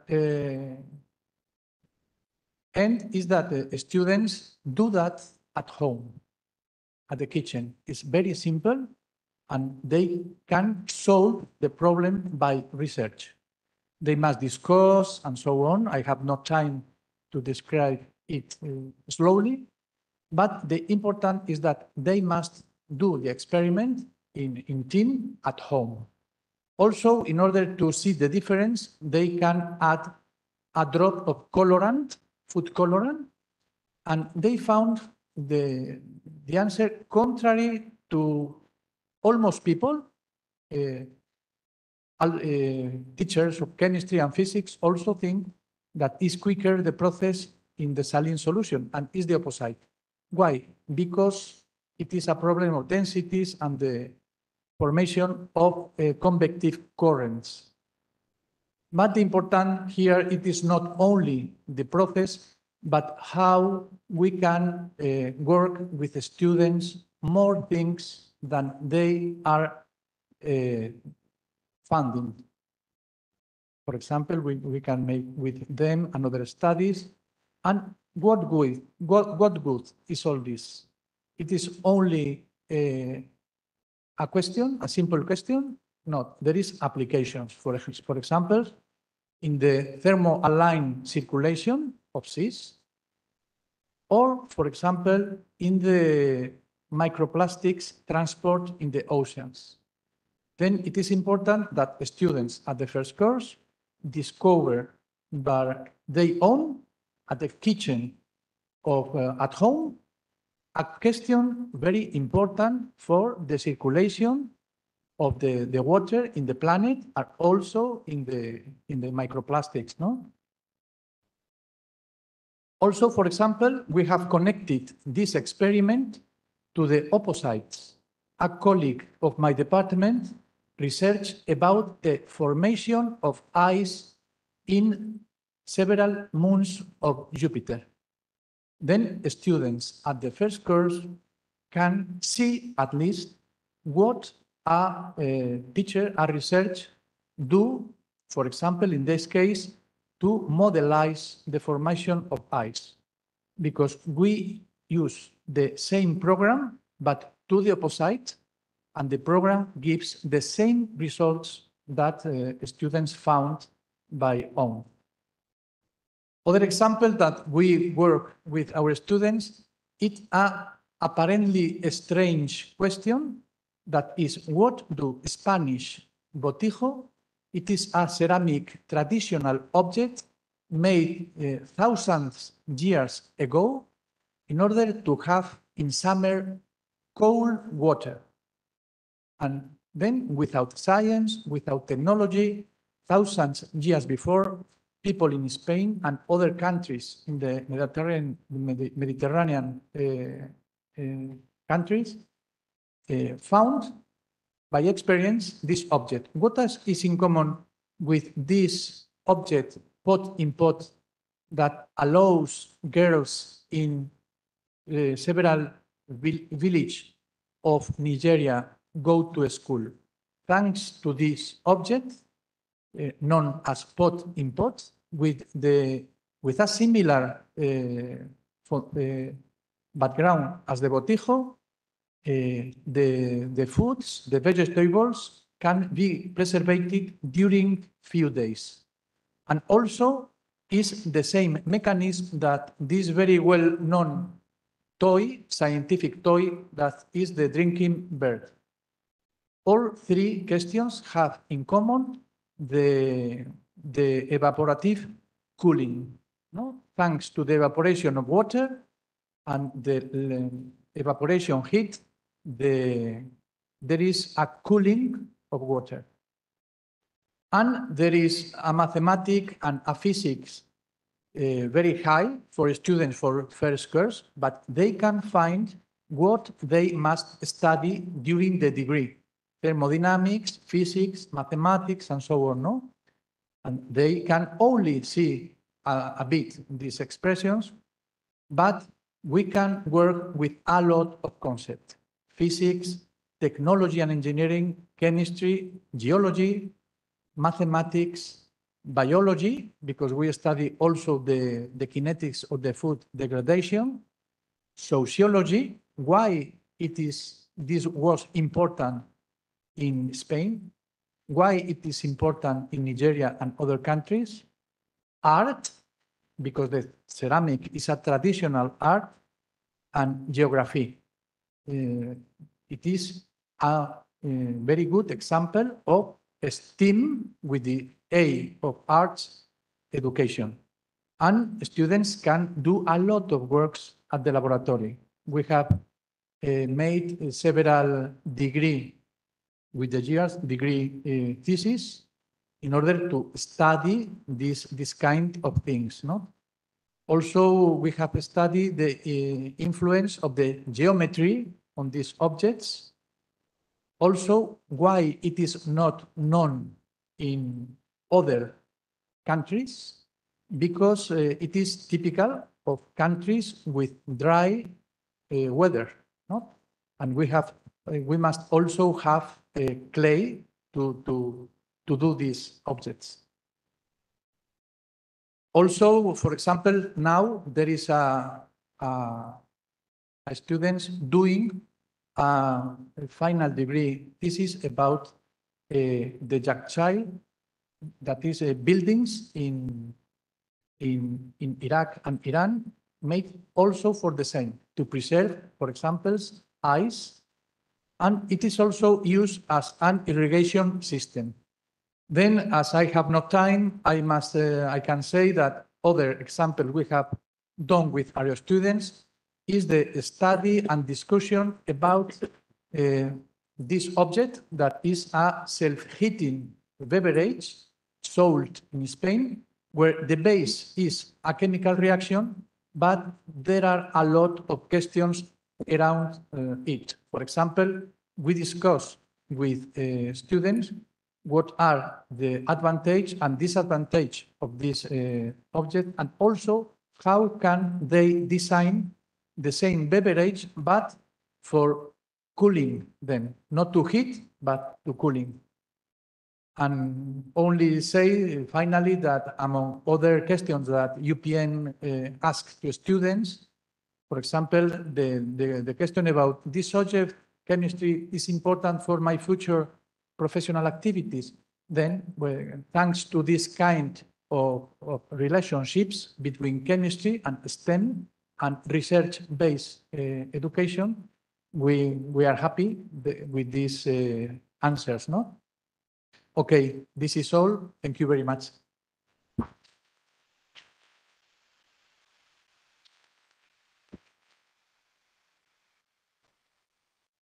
Any comment, question?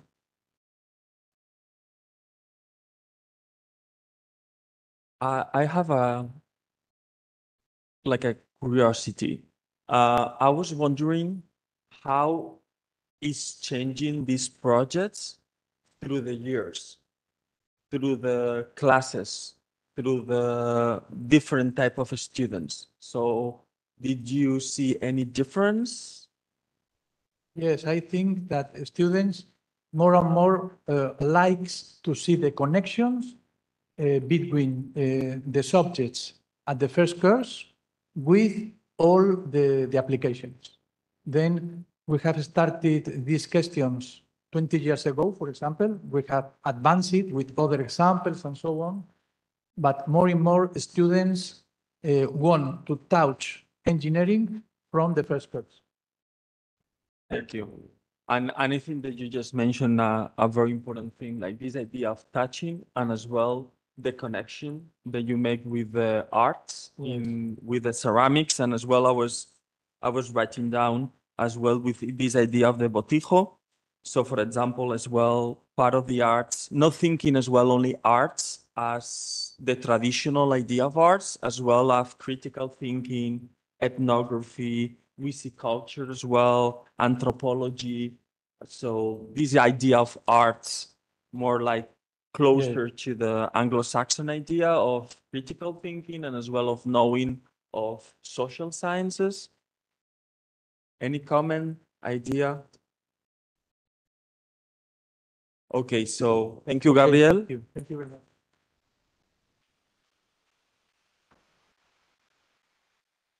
Okay, so we are moving to Luca Balcarenghi. Luca Balcarenghi dalla Scuola Superiore Sant'Anna, and he's going to talk about research-based learning in communication networks. Hello, good morning to everyone, and welcome also from myself to the Scuola Superiore Sant'Anna. I'm Luca Balcarenghi, and I'm associate professor at the TECIP Institute of the Scuola, and the TECIP stands for Institute for Telecommunication, Computer Engineering, and Photonics. Okay, so this is a short summary of my talk. I will give you a short introduction. Then I will go to the Galileo Galilei scientific method. I swear that I didn't look at the previous presentations, so before making mine, so it's just it happened that we dealt with similar topics. Then I will connect RBL with curiosity, and I will give you some ideas of how we would like to stimulate curiosity in the students, and then provide my conclusions. So, as we have heard from Professor Andrea Mina at the beginning, Pisa is the city in which Galileo Galilei was born. And as we heard from Professor Patarisa, we have that on the right-hand side, you can see the scientific method that actually was the one introduced by Galileo Galilei. And so these are the steps and are well known. So you have to make observations, ask yourself questions, and this is actually very much related to the curiosity. Then formulate some hypotheses, and through prediction and test, you can either confirm that this hypothesis is true and then formulate a thesis, or do more experiment once you have you learn that the hypothesis is wrong. So this is, I think, are the basis of how we shall do research. So how we relate RBL with curiosity. I just stole the image from a nice book that I found on the web, and it was actually related to the Mars rover that was named Curiosity. So RBL and curiosity. I think there is a strict relationship between RBL and curiosity. Think about what curiosity is what really stimulates research. So we would like to understand why things are happening, like a small child that needs to understand how things are working. So how can we stimulate curiosity? So first of all, we could stimulate the curiosity, and I might say some obvious things, but this is what we are doing, to hands-on courses. So we invite students from all the degrees. As you know from Professor Mina, we have mostly PhD courses, to come to the lab and to experience hands-on on some experiment on some devices we have. For example, in telecommunication, we have more than €1 million worth of equipment. So it's something that you cannot really find around many places. And so this is one, I think, one ingredient to this recipe and to stimulate curiosity. Then the second ingredient for us is to involve students in research projects. This is really important, is to stimulate curiosity by interacting with other researchers, because cross-fertilization, I think, is very important. So we invite students to participate, to work and collaborate with other researchers in the many research projects that we have. Just to mention some of them, in this year we were awarded 5 European projects by Horizon Europe. So we have a lot of work to do. Then another ingredient is to involve students in collaboration with industry. Why? Because industries might have slightly different objectives than research. So in this industry, they are looking for very short-term research. So something that will be implemented in 1 year or less. Maybe in a research project, we look for something that will be implemented in 2, 3, 4, 5 years. So that is a different way of stimulating curiosity for students. And last but not least, to involve students in communication and dissemination activities. So interact with peers. Peers that can be students, but also with the general public. Why I'm saying that? Because sometimes, and this is from my experience, the general public might have some, I would say, very simple questions, but that challenge what the researcher is doing. For example, from my experience, sometimes we are asked to translate what we are doing in simple words to communicate it to the general public. And that is not easy. And that actually, I think, helps students to simplify their concept, to be able to broaden the, let's say, possibility of disseminating their results to the general public. So at the end of the day, so I'm concluding my presentation, my recipe for implementing research-based learning in telecommunication is, as Professor Pinto said, ground RBL on solid theoretical basis. So this is the starting point. So you need to learn theory. But then having students in the labs, involving students in research projects, and collaborating with industry, and involve students in communication and dissemination activity. And of course, involve students in ELISA and in similar initiative. One more thing I have to say, I'm also a director of a PhD program. So just a little bit of advertisement. If you happen to like Italy and come to Italy for the PhD, the call is open until May 31st. So you are welcome to browse our web pages. And if you like, please apply. Thank you very much.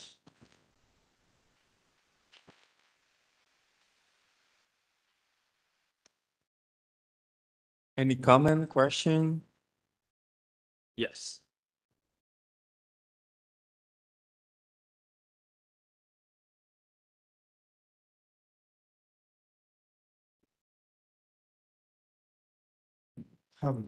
So thank you for the presentation. So my question is, how are you connecting the industry and the students? So like, does the industry comes to you and say like, okay, we have a problem and we need a research, and you students, or students like ask the industry? In general, we are like the proxy or the liaison between student and industries. And sometimes we have, for example, for what concerns our institute, we have a long-term collaboration with Ericsson. So sometimes we have this long-lasting relationship with Ericsson. And sometimes in our courses, we can offer students some opportunities to like small projects related to these problems that we are facing in the collaboration with industry. So this is a possibility. So part of the course will imply solving maybe, I would say, a simplified problem that the industry is asking us. And then there is also the possibility for internship in the industries and for doing some experience in the industry itself. Any other questions? Okay, so thank you.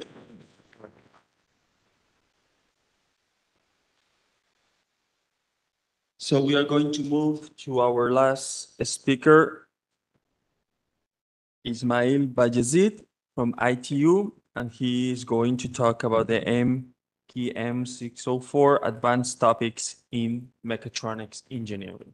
Thank you very much. Thank you very much for inviting me to this event. This is Ismail Bayezid. I'm a member of Istanbul Technical University. This is shortly myself. I'm a department vice chair of Istanbul Technical University Aeronautical Engineering Program, and also aligned with EELISA research, teaching, and also community activities under the umbrella of Istanbul Technical University.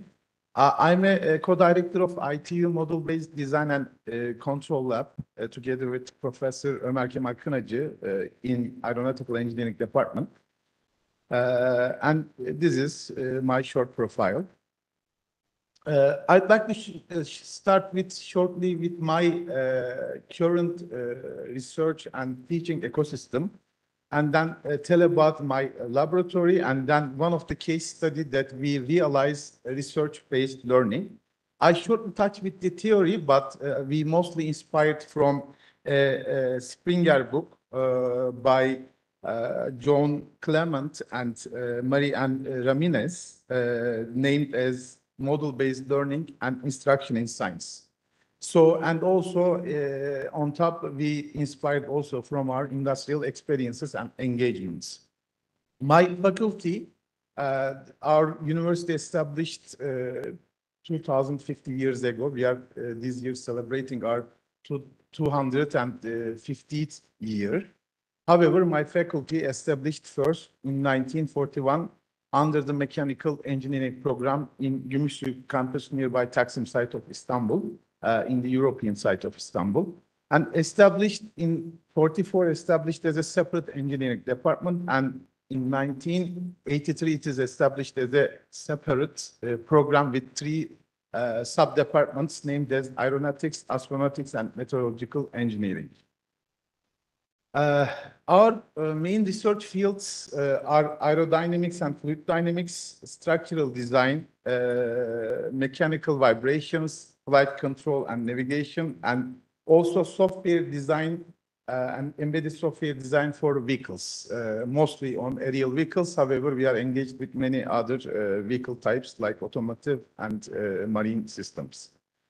And these are our strategic partners and our students' employment opportunities, mostly in Turkey. However, we have a lot of international collaborators that we can cooperate and our students can find some employment opportunities.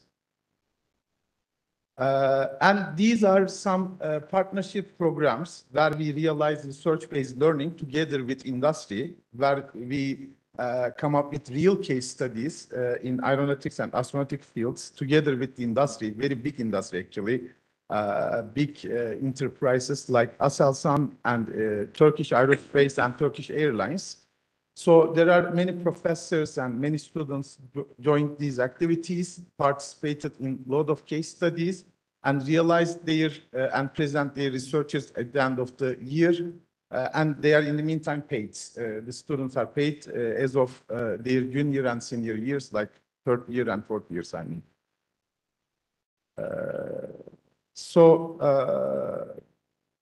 Then I'd like to switch my laboratory, model-based design and control lab. We mostly deal with model-based design, like model-based teaching. Why I named it, I will come up with theory shortly. Design and control developed for marine, aerial, and road vehicles. We do vehicle testing and calibration, and theory of these ideas. Long years, since 2015, it has been opened under Aeronautical Engineering Department, but we realized since 2 years, under one course named as Advanced Topics in Mechatronics Engineering, these ideas and try to come up with some physical outcomes that I will present shortly. This is new place. Firstly, we are in a very small place. Then we switched since last year in a big place, which is the 3rd floor of our faculty. And this is another place where we realize some Quanser type or some other in-house developed laboratory experiments where we use them for our courses, like experimental engineering course and some other courses, to develop our students' practical skills. These are photos from our academic activities under this course named as a module like Advanced Topics in Mechatronics Engineering, where we develop many academic papers at the end of this course since 2 years, together with Professor Ömer Kemal Kınacı we are teaching. And we also complete some projects together with my students where they inspired the ideas of the course content, and then they implement actually together with industry in automotive and marine field mostly.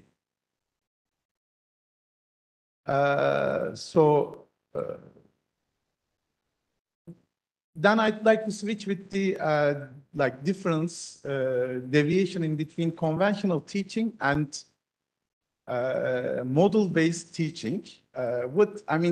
Shortly to describe, the conventional teachings are 3 hours full theoretical lectures, always one-dimensional. The lecturer instruct to the other party, elaborate the course with quizzes, midterms, and final exams like milestones to help students to focus more on this course content. There are home assignments and maybe class projects. Way of learning mostly one-dimensional, as I mentioned earlier, not very interactive. Unfortunately, mostly empty classrooms and napping students.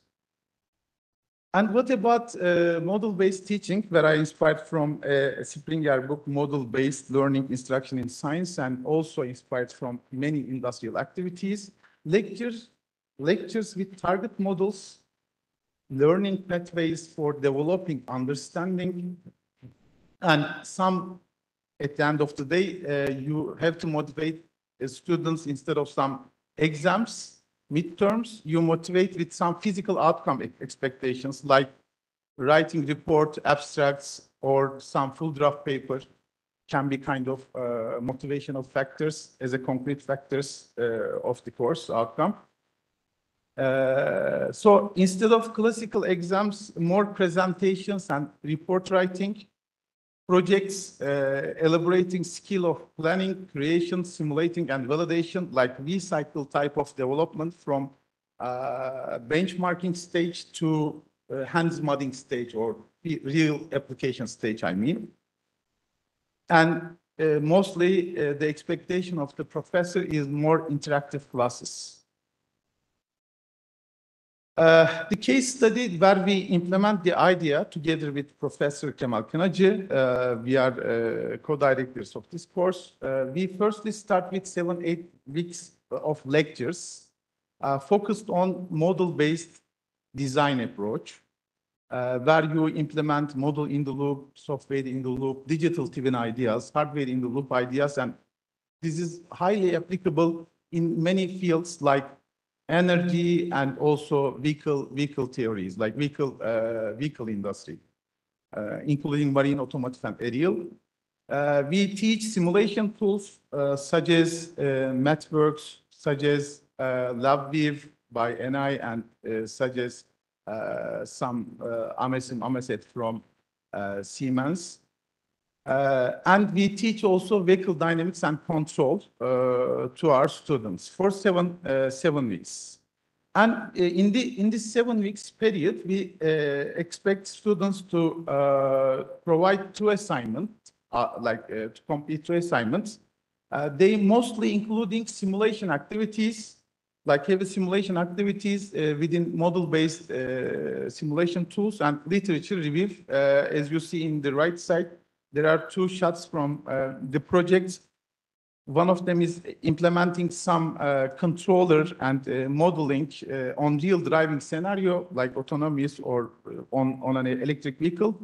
And second case, there is a crash happened in 2021 in one of the highways of United States by Tesla car.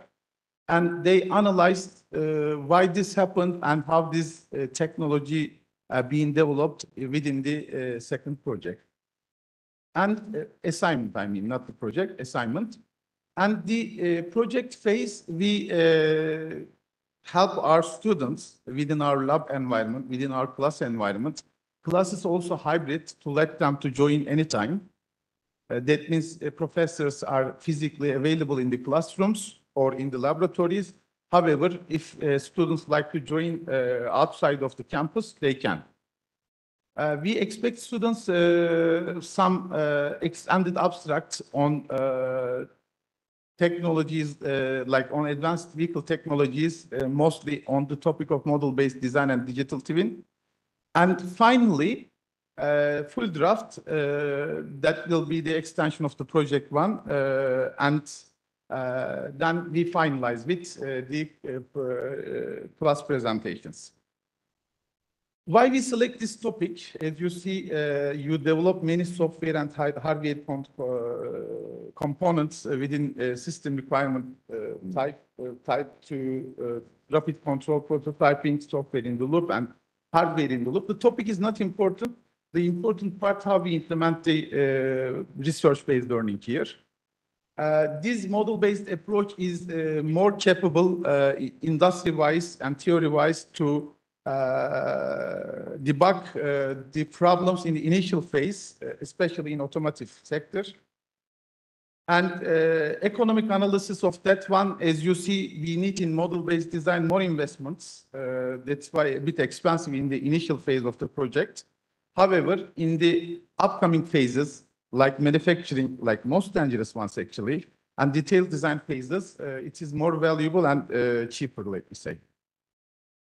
And at the end of the day, what is our course outcomes? They are real papers. We submitted this year. We started last year, and this is the second year of our course.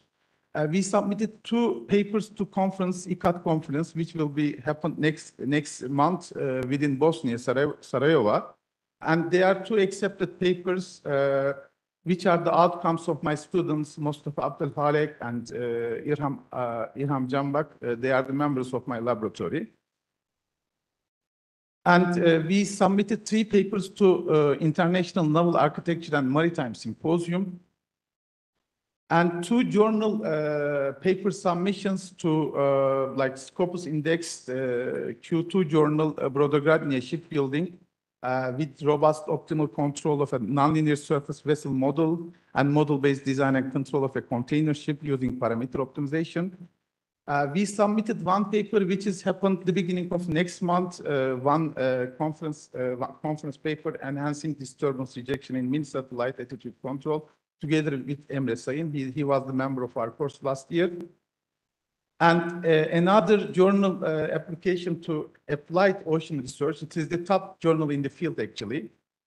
And this year in September, I believe, or no, October, a conference name is Autonomous Inland and Short Sea Shipping within Duisburg, Germany. So we submitted 1 paper there. And another paper to SciTech conference together with my student Nikolai Line to AIAA SciTech conference happened at the beginning of next year. The physical outcomes at the end of the day, since last year, is 5 journal paper submissions, 2 project completions, and 10 international conference contribution. At the end of my presentation, I'd like to sum up with 4 important points to implement real research-based learning in engineering. First, you have to create the research ecosystem, and this will be reachable by students. Professors also should be reachable by students, and they will be always available or partially available in the laboratories. Industry-university collaboration is pretty important, and more internalization. Let me say 60% of our laboratory or of our students within this course, also aligned with ELISA, is with international students from Egypt, Indonesia, and Russia, Iran, and a lot of Sudan, as you see in the pictures. Thank you very much for listening.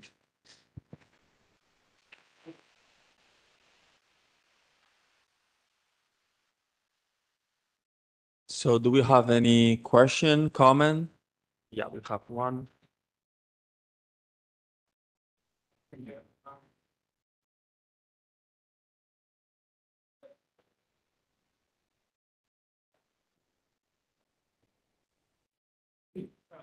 With what models, I'm sorry? Lectures with target models. Yes. So can I open my presentation? Yeah.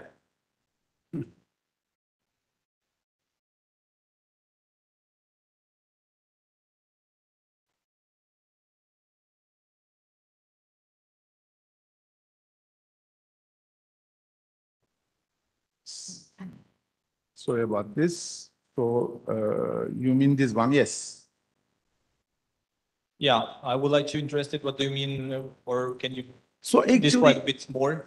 Yes. This course that we are teaching is Advanced Topics in Mechatronics Engineering, both with MKM 604. Our target model is model-based design engineering, model-based design and control. And we want students, especially in the field of different vehicle models, like automotive vehicle models, marine vehicle models, or aerial, maybe space vehicle models. I don't want students diverge themselves from to the other sides within the perspective of this course, that we will be more helpful to our students, let me say. So you provide them some models from there they can Yes. choose and they work on. Yes, yes. In the first 7-8 weeks, we provide them models and content of how they model the vehicles, actually. Okay, so the models are a framework and not design models in some software environment or something like that. They are actually like the dynamic models of the vehicles, but we also provide their implementation of on some software simulation environments like MathWorks, LabVIEW, or LMS, Amesim Ameset environments by Siemens. Okay, thank you. Thank you very much for your question. Any other questions? Okay, so we are a little bit behind on the schedule, so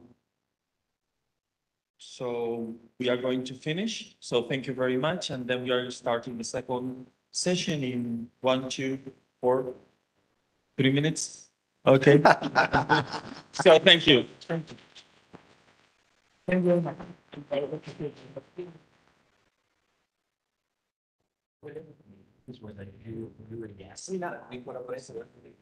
we take a picture in the back?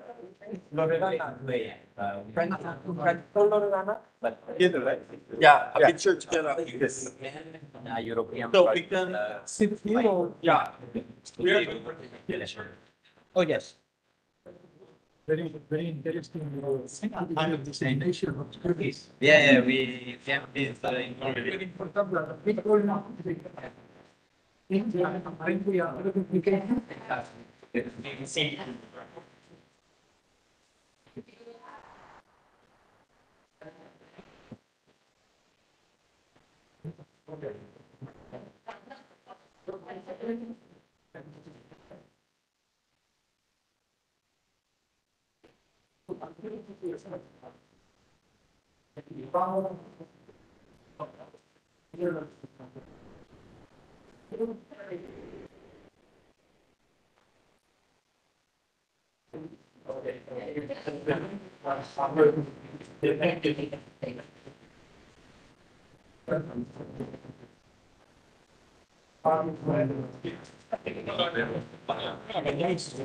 Tazza.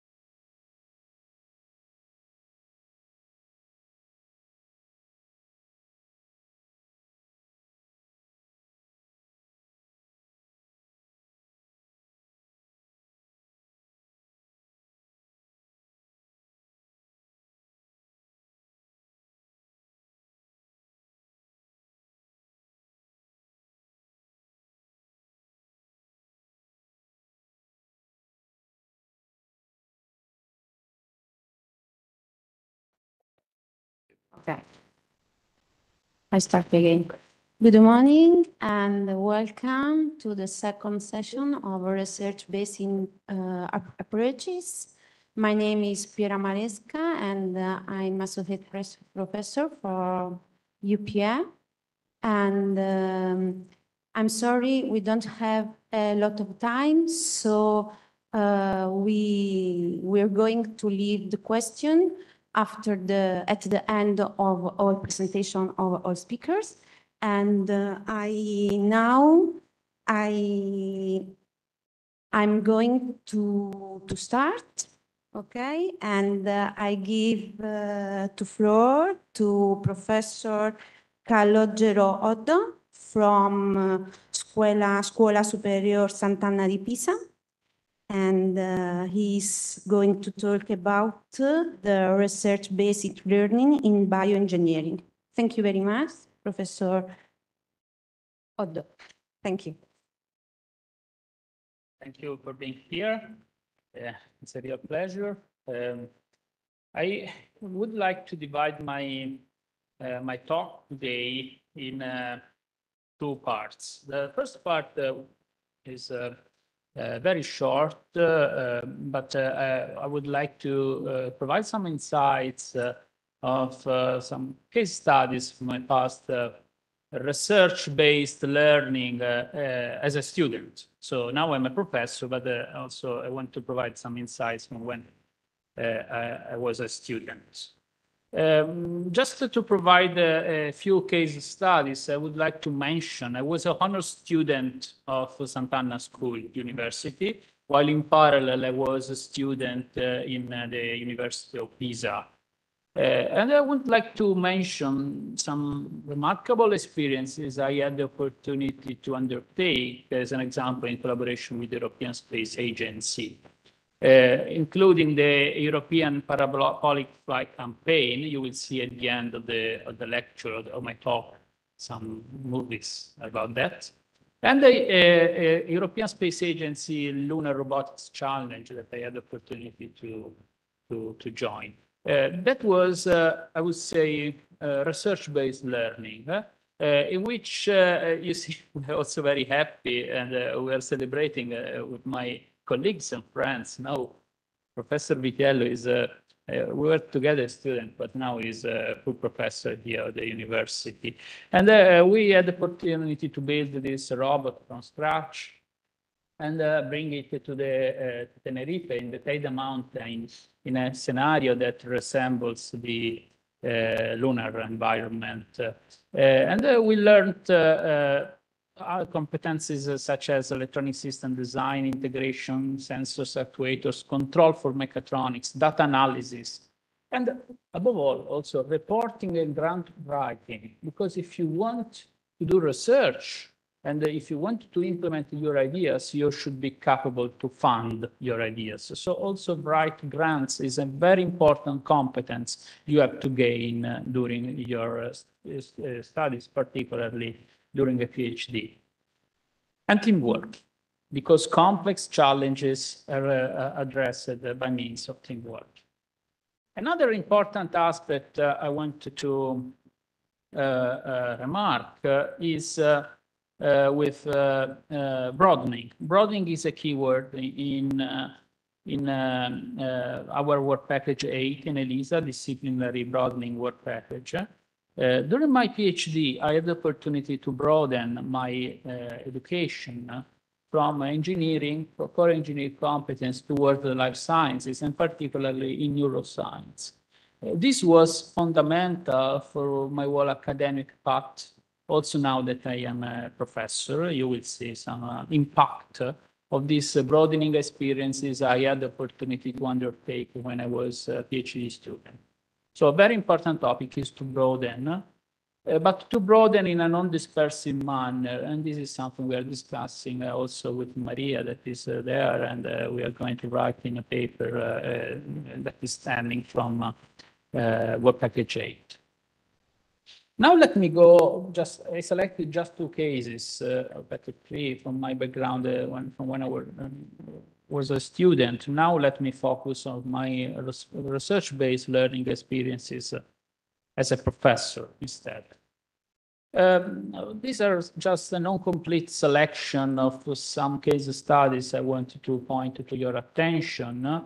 Let's say the core aspect here is the combination of teams, including a variety of different educational levels. So a variety of students at different educational levels, from bachelor to master to PhD, all together working on complex projects and mobilities. Mobilities is an important characteristic of ELISA. In my experience, in this part that I discussed, my experiences as a professor, mobilities are very important, and you will see in the take-home message again. Just to mention some activities, including broadening, and I'm trying to list here what is in those projects, what is part of engineering competencies and what is part of broadening competencies. Each slide approximately is part of a published paper in a leading scientific journal. As an example, in this work, there was the master thesis of Mariangela. Now she's concluding her PhD. And in parallel, the PhD, it was part of the PhD of Ilaria Cesini and Elena Martini in a collaboration among different laboratories. Here we have integration of wearable haptic instrumentation, data acquisition in LabVIEW, data analysis in MATLAB, 3D printing, polymer molding as a core engineering competencies, together with broadening competence, such as scientific hypothesis on haptic perception, psychophysical protocols involving human subjects, technology safety and certification for biomedical application. If you want to apply a biomedical technology with subjects, you should also verify the safety and undergo also a certification process and approval of the protocol with pertinent ethics committees. This is something that is required if you want to publish the results in leading scientific journals. Another example is in this summer school I co-organized the University of Belgrade within a cooperative bilateral project. This was strongly research-based learning with hands-on activities. As you can see from those pictures and videos, we were together, professors and students, lecturing and doing hands-on and integrated robotic systems, demonstrators, platforms involving control, data communication, sensors, experimental activities with subjects, and so on. And this is leading to, this led to the publication, subsequent publication of journal paper, also involving, after this experience with the summer school, also involving incoming master thesis from other universities, in this case from the University La Sapienza of Rome, from which we have a lot of collaboration. What is very important also here is, and also the student, the PhD, the speaker from FAU before was telling about this, to involve students in the papers, because they are the actors. So if you see here, students, the students that did the master thesis with us are authors of the paper. In some cases, depending on contribution, main authors of the paper. And the second point is to respect cooperation with your colleagues. If a professor sends a student to me, or I'm sending a student to another professor in another university, we jointly expect to discuss the result and to publish together, because this enriches and allows a better institutional cooperation. Otherwise, it is just a predatory migration flow. Instead, this way, with joint publication, with inter-university cooperation, we grow together. It's not a predatory approach. This is very important. And in fact, if you can see here in this paper, we have 8 affiliations involving a lot of institutions with the mobilities that were involved in these studies. And by the way, we are going to organize a summer school on robotics and intelligent machines next summer. Here you can find some details. So we expect to apply these methods exactly also on this initiative. Okay, so research-based learning. So we teach in the summer school, but we expect also to achieve scientific publication as an outcome of the learning activities. Just to provide some other insights on other direction, material science. And also here, it's very important. In this study was involving also Scuola Normale Superiore with Pasquale Antonio Pingue. It's very important to combine multiple competencies and not to have just a vertical. In this case, including a finite element method simulation, measurement instrumentation with SPM, PFM, so very complex instrumentation that was not available in our own institution. With cooperation, you can have access to excellence facilities and increase the reach and the impact of research and of the learning that the students undergo. Particularly also addressing broadening competencies, including the integration of various engineering fields, or also non-engineering fields in the STEM fields, such as chemistry, physics, material science, computational modeling, and safety. Particularly with biomaterials, it's very important to educate students to safety. Sometimes this is not very well addressed, or at least narrated. It's very important. Safety is fundamental. So when a student enters a lab, it's very important to also introduce the students in a safety track to educate the student with proper procedures, of course, in order to achieve the learning outcomes and the research outcomes, but without the risk for his or her own safety. This is the case of a master thesis taken by Alice, which then became a PhD student. She was coming from Polytechnic University in Turin and visiting us. And again here, joint publication involving the supervisor of Alice in Turin and our group as well. Another stream is very important in biorobotics is the involvement between, and as I was mentioning, the interaction with neuroscientists. Neuroscientists that give us design criteria to develop computational strategies that are inspired to how the brain works and how the brain implements the computation of sensory experiences. In this field, just let me mention this study published in a prestigious journal with Giacomo. Giacomo, when we started this research, was an honors college student of my university of Sant'Anna.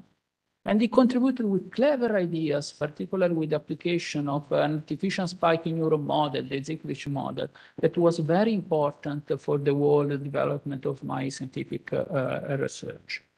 Another important aspect is dissemination.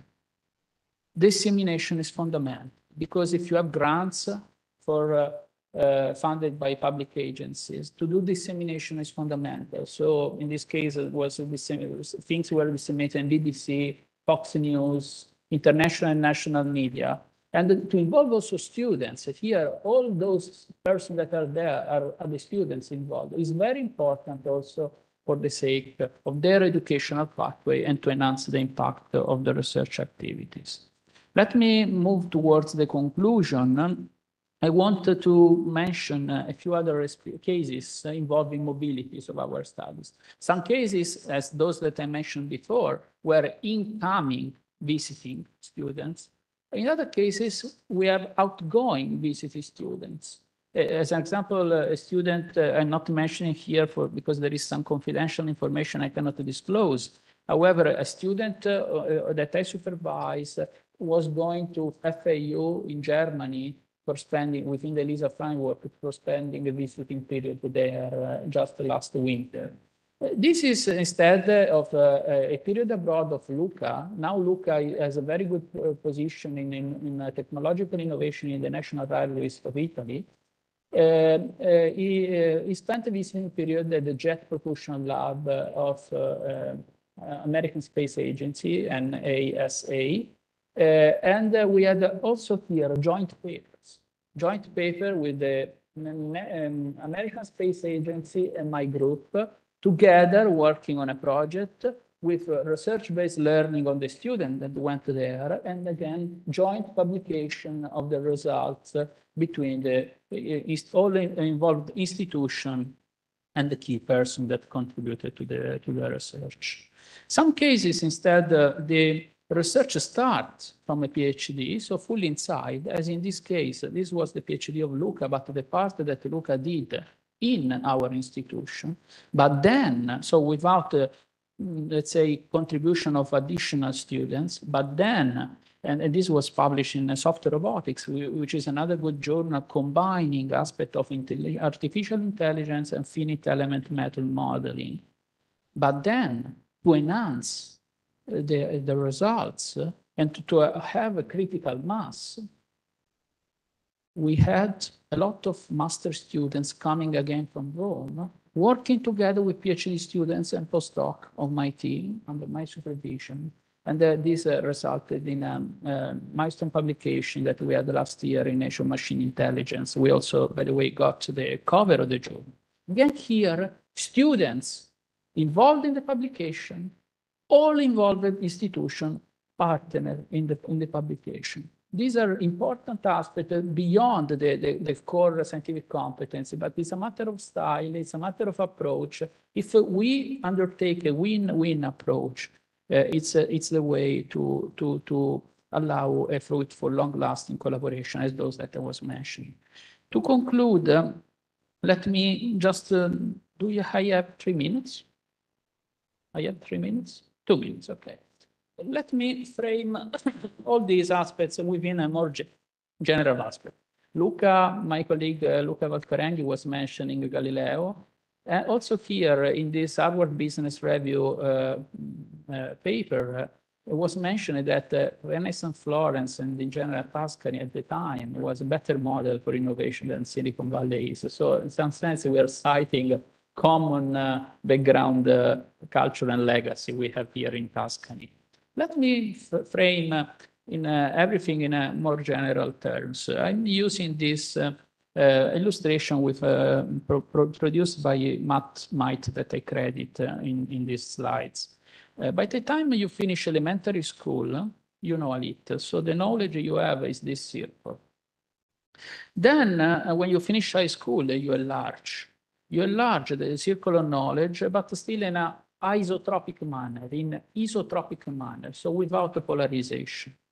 Then, with bachelor degree, you start specializing progressively, and then with master, you deepen that knowledge, arriving, reading papers at the edge of human knowledge. But then, when you do a PhD, you should enlarge human knowledge. And this is what we do with publications to advance knowledge. And then you should push the boundary up to when you are able to enlarge the boundary.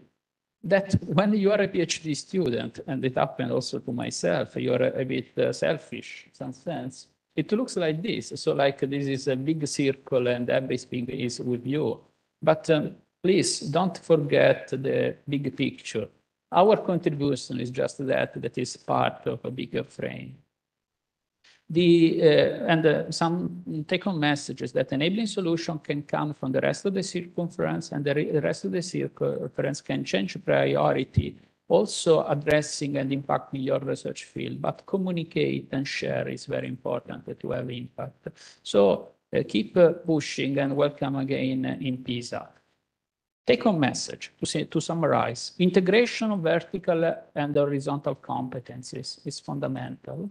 Broadening with other STEM competencies or broadening towards life sciences or social sciences and humanities, this is a question. So a broadening, as an example, from electronics to mechanics, telecommunication, computer science, engineering, and so on, or also towards other disciplines. So depending on the specific project, you need to apply different strategy. Very important, the role of PhD student, postdoc mentors. When you have junior students, that is fundamental. And to summarize, calibrate efforts. When you have a junior student, you cannot expect in general terms to have the same achievements that you have when you have a PhD student or a postdoc. And this is very important to join forces with large teams involving also multiple components and competencies.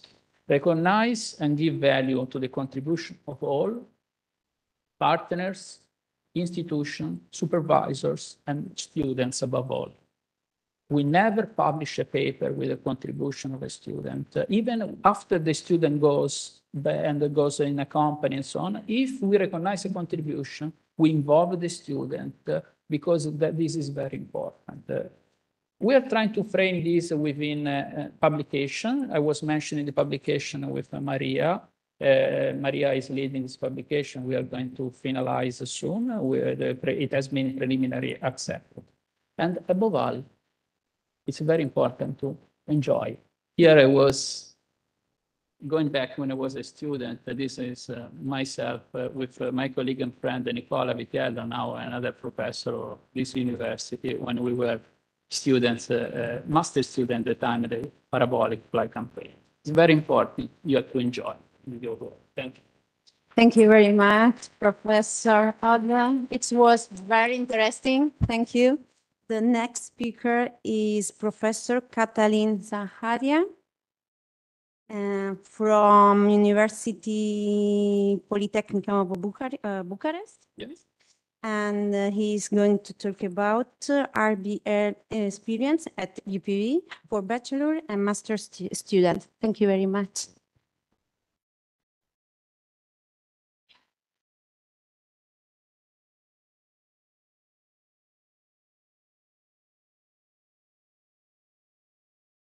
It's not this one.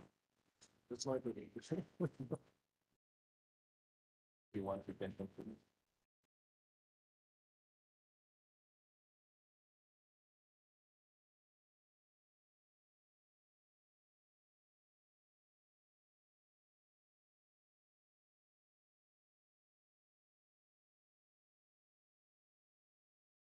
Yeah.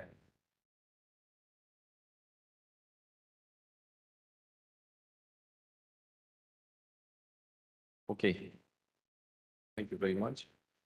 First of all, I want to thank the organizers and ELISA project for giving me the opportunity to come here on this period and today to share some RBL strategies in our university and more exactly in my faculty where I'm teaching. So I came from University Polytechnic of Bucharest. I'm a full professor and the head of the Department of Bioresources and Polymer Science. And also we are organized in a scientific research group, Advanced Polymer Materials Group, and I am the scientific director of this group. And today I will try to, first of all, to make a short introduction about our university and then about my faculty, and then to share some RBL experiences and strategies in our university and our faculty. Of course, some of the strategies have been presented also in the morning by some other colleagues from different universities. And of course, let's say the strategies are the same, but the experience could be a little bit different. But of course, they have a common point. So only briefly about our university and the faculty. So University Polytechnic of Bucharest is the oldest and the most prestigious engineering school in our country. It has 205 years. We celebrated recently, so it's quite an old, let's say, school from our point of view.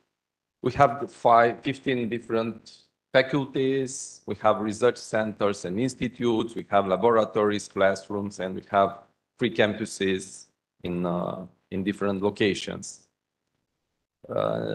I teach mainly in the Faculty of Chemical Engineering and Biotechnology. So today I will share some, let's say, chemistry information. We had in the morning some experiences about chemistry and some RBL ideas.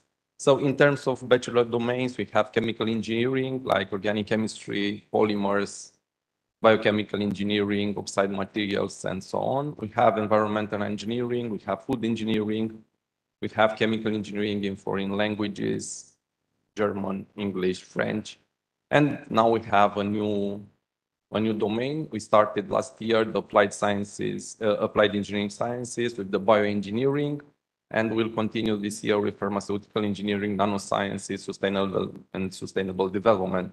So I mentioned also these new specializations because we are trying to introduce from the beginning the research-based learning throughout these programs.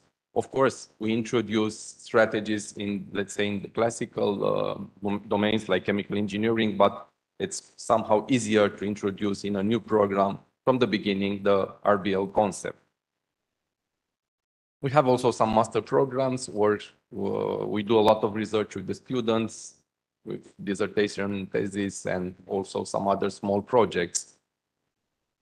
Okay, coming back to the research-based learning concept, I won't discuss about, let's say, too much about the concept because you heard also some information in the morning and most of you know about the concept. It is an interesting and important concept which involves students in the research in general, projects or research during the labs and so on. And I think this is the main idea and the important part. We started, I mean, we are doing also a lot of research in the university. We have a lot of European projects, a lot of national projects. So we started this idea of the research-based learning several years ago, having InnovaBiomed project in our university. Okay, the project has finished, but we have also to implement a lot of other activities after the project has ended. So this project was a good example of RBL concept because we had 11 teams and 6 faculties from our university involved.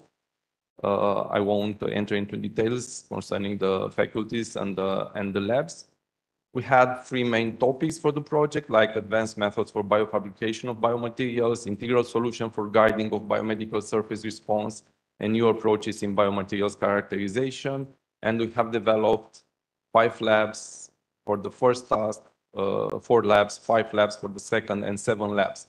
And because we have so many labs, so many new labs, of course, we said we have also to introduce the students here, the bachelor students, the master students. Of course, the PhD students have been involved from the beginning, but it's not sufficient in our vision. So, of course, we have to go also to the bachelor and to the master students. So I tried to somehow, let's say, classify the strategies or add some strategies.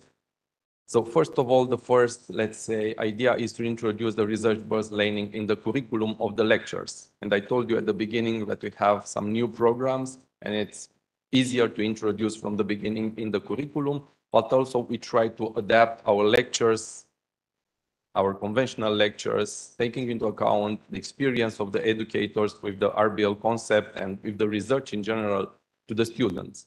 Another idea is to introduce the RBL during the labs with the students. Of course, I work in a chemistry faculty, so the labs focus on experiments, of course, but we try to change the paradigm. Not 100%, of course, because we are trying to implement, but not to give to the students, let's say, the classical way of doing the labs, like this is the experiment, you have to do it, and then just go home. We are trying to provoke them and my colleague discussed about curiosity and and to enjoy what you are doing. So we can provide them some ideas of a certain experiment, of course, and then they could just make a survey, and then they have the materials in the lab, and throughout some weeks they can provide, let's say, the final results and the experiment could be performed not in 1 week or in 1 session, but in several weeks. And I think this is quite nice for them, for some of them at least. The fourth idea is to use the concept, and we are doing this in the last years during the diploma project with the bachelor and during the dissertation projects with the master students. Another idea, and we have introduced this several years ago, to use the research in the student scientific competitions. we have in our faculty, actually in the whole university, not only in our faculty, the scientific contest for the students, usually in May. We had it in the first part of May, also this year. And this is also important because they are coming to this contest not because they are contests, but because they want to share some research ideas, some small projects, of course, under the supervision of professors and educators in general. And the last topic is the one I have started with, to introduce the students within the research projects. Actually, there is one more, but about this, my colleague will discuss tomorrow, the relationship with the industry. We have also heard in some previous presentations about this relation, but I do not want to detail more because my colleague Ionuț will present tomorrow.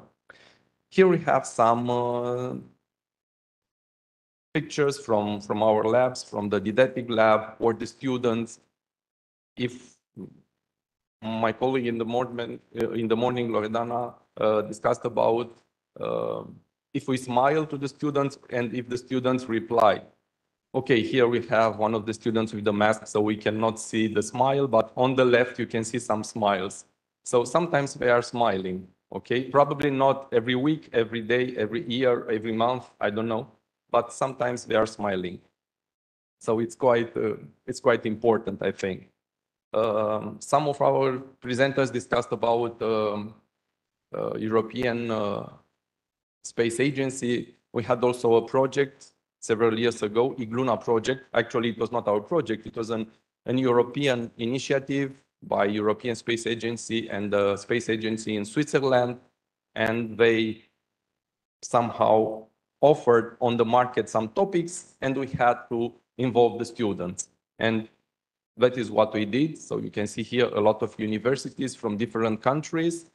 And they had to prepare something, to prepare the idea of going to the Mars and to have the life on Mars. You know that we have a lot of ideas after 2030 to go also to create some habitats on Mars. Okay, so they worked together.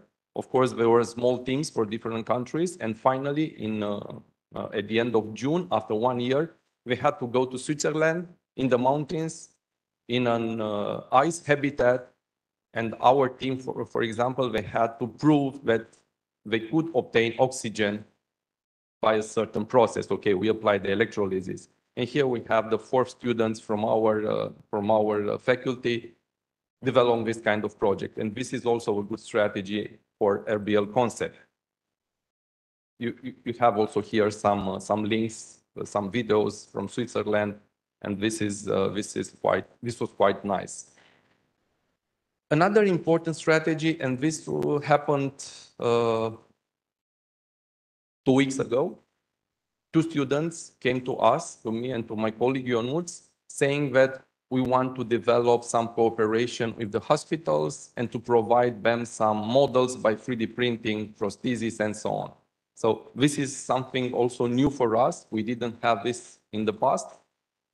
So it's related to student proposals, student passion, and student interest. Not for diploma project, not necessary for earning something like money, but for earning knowledge. And I think it's the passion that motivates them somehow. So we said, okay, but we need the triangle. The university by educators, university by students, and the medical doctors. And now we have a cooperation with a medical doctor. He's an imagist in a private hospital in Bucharest. And we are trying to provide this kind of CT and MRI scan and then to transform them in some digital models and to 3D print them. So we are at the beginning. My colleague Ionuț has already helped the students to print the models, but we are at the beginning, so I cannot provide too much information for the time being. But it's also an example. We have also other example with students also in bioengineering. We are trying to introduce within the diploma projects different concepts like organ on a chip.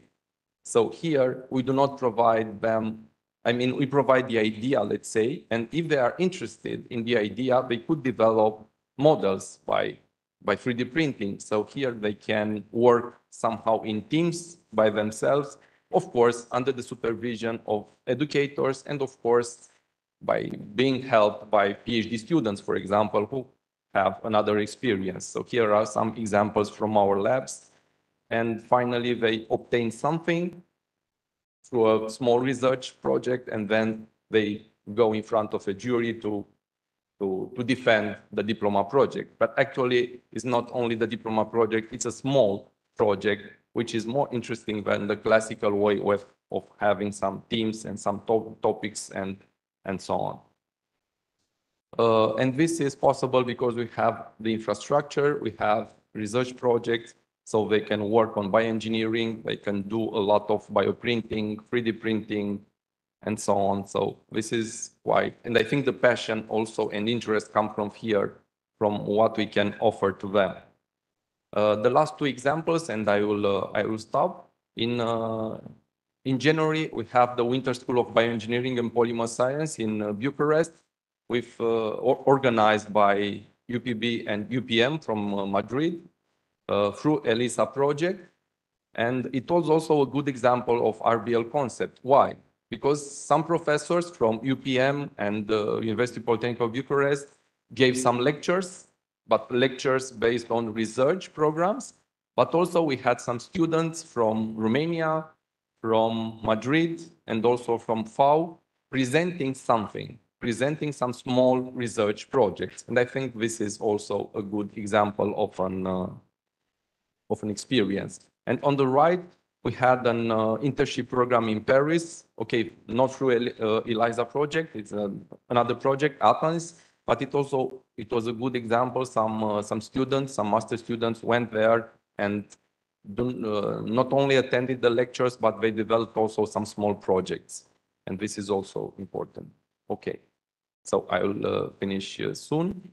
So I think it's important to have, for the students, master students, bachelor students, PhD, to have ideas. Through RBL, we develop the critical thinking. We should have research strategies, but we should do also planning, brainstorming through the students. And then we have to implement our ideas. And finally, we may have a student who is somehow autonomous and so has autonomy. And I think it's a clear benefit for the market. And this is the last idea.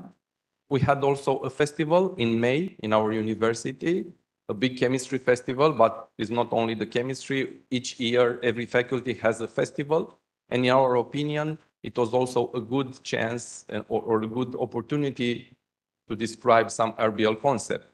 So the festival was for the kids, to attract the kids to our university, in this case to our faculty of chemical engineering and biotechnology, but we provoked the students to propose experiments, small projects, small experiments for the kids. And then they work together, students, educators. We try not to interfere too much, but we still help them, the kids, and also the industry and the research institute to work together. And you can see here a lot of smoke and a lot of chemistry and a lot of fun, I think. We had 3 days of real fun in the university. So I'm coming to the end. I won't read what's on the slide. We have only some RBL ideas from the literature. And the specific characteristic of RBL, and now I'm concluding, is that all the activities are oriented to develop the student skills in research with what I said a little bit earlier, clear benefits for the society.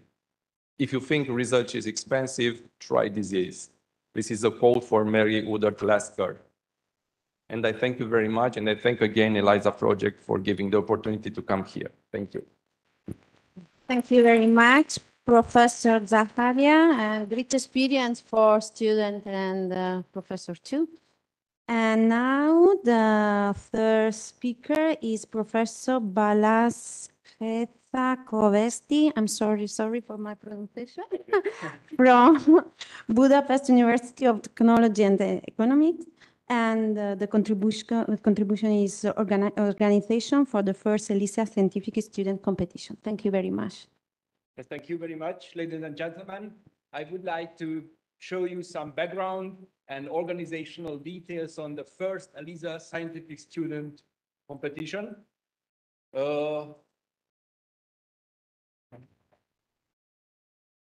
Okay.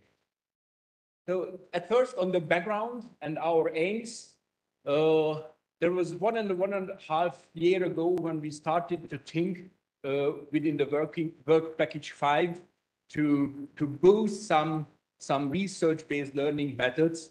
One year ago, we had a very successful meeting in Istanbul. That was the first research-based learning symposium, and that was really very intensive, and we get a huge impression how diverse methods we have on the research-based learning in the ELISA universities. But we had the idea not just to talk about the research-based learning methodologies, but our students could show us how they learned the research and what they learned via the research.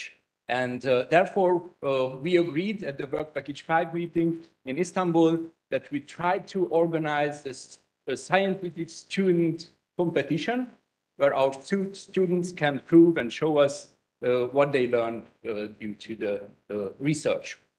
And another aim of this competition is also the aim of the Work Package 5, that the ELISA partners should learn the research activities.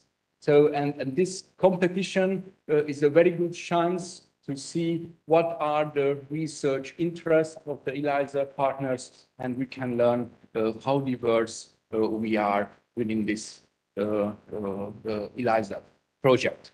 And we hope that it will be a sustainable event. So if you like it, if our students like it, we can organize a similar competition next week and after in the future. And we hope that it will also might have our second ELISA application, and which could make this even sustainable. In Hungary, we have a quite long history for the scientific student competition, 70 years long history. And I would say that all the top Hungarian scientists and industrial researchers were involved in this program. And the conference series is running in all the Hungarian universities. And I think the internationalization of this event can be a very good chance to bring our students together from the different universities. So I would like just shortly introduce the entire process to you. So the students started with their research work together with their supervisors. The usual time period for this research work is 3 to 6 months. We have this event each year, so maximum 12 months can be this research period. And the research period ends with the research report, preparation of the research report, which has a usual length from 30 to 16 pages. And the research report follows the layout of the usual international scientific journal papers. So it starts with the problem statement, containing the research strategy and the solution methods, research results, evaluation of the results, and finally the future aims. When we get the research report of the students, we assigned 2 reviewers to each report, and the 2 reviewers evaluated all theses. And at the conference this afternoon, the students will take the presentations, 10 to 12-minute long presentations, following by a discussion. And there will be a jury in each session, and the jury will award and evaluate the presentation, and together with the reviewers, they will rank these reports. And on Friday, there will be an awarding ceremony. So on this slide, I tried to collect what are the benefits for the students attending on this competition, so they can dig deeper into the field of their research. They can work with the supervisors together. They can learn from an authentic experts. And in Hungary, after the graduation, universities, industrial partners ask students if they attended on a scientific student competition or not, and if they earn an award, that's a huge benefit to our students. And in the work package 5, we decided to have this event as a hybrid event. And it will be a special session of this research-based learning symposium. Hybrid event because it was not manageable to bring all of our students from all ELISA partner universities to Pisa. So therefore, we wanted to give the opportunity to the students to join, but also online, and take the presentations online. So the afternoon program, the first day we'll have 5 sessions: social sciences, smart materials, informatics, architecture, and medicine. Here you can see the location. So 3 rooms are here located in this building, and the first 2 sessions will be very close, between just 2 and 3 minutes walkway. But our very nice organizer will show us and show you where to find the location, the room of the sessions. And tomorrow we'll have 4 additional sessions: social sciences, 2 applied sciences, bioengineering, chemical and bioengineering, and built environment. And on Friday, we have the awarding ceremony. Here you can see just a very short layout of the presentations in each sessions. So there is quite a uniform distribution. The minimum number is in the social sciences, because from the social sciences, we have 2 sessions. And the average number is around 8 presentations in each session. There's an important point that we will have a jury chairman's meeting tomorrow after the last presentation. So I judge around 5:30. So all the chairmans are asked to sit down and discuss the outcome of the competition. And total number is 70 presentations will be in this competition in 9 sessions.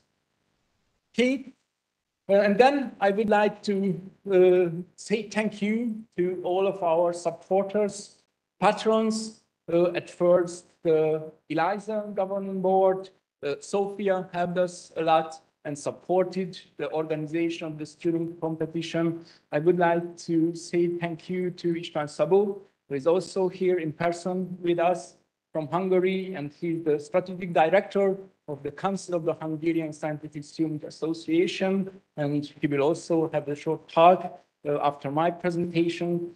And special thanks to the organizing board, Professor Patarica. He was the chair of the organizing board, and also special thanks to our local coordinators. I get very strong support from Rosella and Daria from here, and also many thanks to Akif and Esra from your support in the Work Package 5. And we have quite large scientific committee, 35 academic staff members, professors are in the scientific board from 7 universities. The scientific board is also the reviewer and also the jury members. Also, thank you to everybody who take and participate in this event. And I would like to shortly introduce the evaluation aspects. So there are 2 major parts. The first is the evaluation of the written part, evaluation of the research reports. Two reviewers evaluated, both reviewers gave 60 points to the reports. We will take the average of the point number given by the two reviewers, and the jury, the in-presence jury will evaluate the oral presentation of the students, and they can give 14 points, and from the 60 reviewer points, 40 jury points, the maximum achievable point will be 100. That give and that will lead to the final ranking. So we are hoping for a very successful event, as we usually have in Hungary, and I would like to ask everybody to join the session and take the benefits from this scientific history competition. Thank you very much. Thank you very much. Okay, thank you. The last speaker is Istvan Savo. Yes, it's Istvan Savo, but it will be fine. Thank you. Thank you. So yes, being a last speaker before lunch is always a very grateful thing. And I'm the only one who stands between you and lunch, actually. But I'm happy to tell you that it's a very joyful event for me, because although right now you must feel hungry, actually, and also a bit tired, but you are taking part in quite a revolution, actually. And therefore, I have to thank you, because you already do much more than your regular duties at universities. Because in my opinion, if someone goes to university, it's quite obvious that he or she will get a degree. So it's nothing special, to be very honest. But if you do something extra, then that's something. And not right now, we are doing something extra. And this is what you will do in the afternoon as well. So I'm István Szabó. I'm also an associate professor at universities, and I'm also the strategic director of the Hungarian National Student Research Societies. And this society has quite a long tradition, actually, in Hungary, as you see. So there's a 70+ years tradition, and it's well embedded in the Hungarian regionalization system as well. And this means that it's also well respected, and not just from a societal part, but also from a legal part as well. And I think that it's very important to be as such, and I hope that ELISA could reach actually similar achievements in the later stages, because it's important that the results you achieve here will be actually really respected by the partners, both in Europe actually, and at the universities as well. So as you see, our organization is an independent organization, and basically our aim is pretty much similar to that of ELISA, without much surprise actually, because the main logic or the main concept here was to somehow adapt this best practice to the project ELISA actually.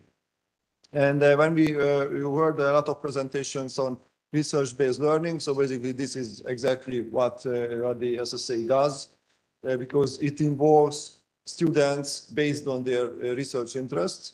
So they attend these conferences, and they bring the research topics which interest them most. They find a mentor, and they are working with them quite on a close basis to find answers to questions they are seeking actually.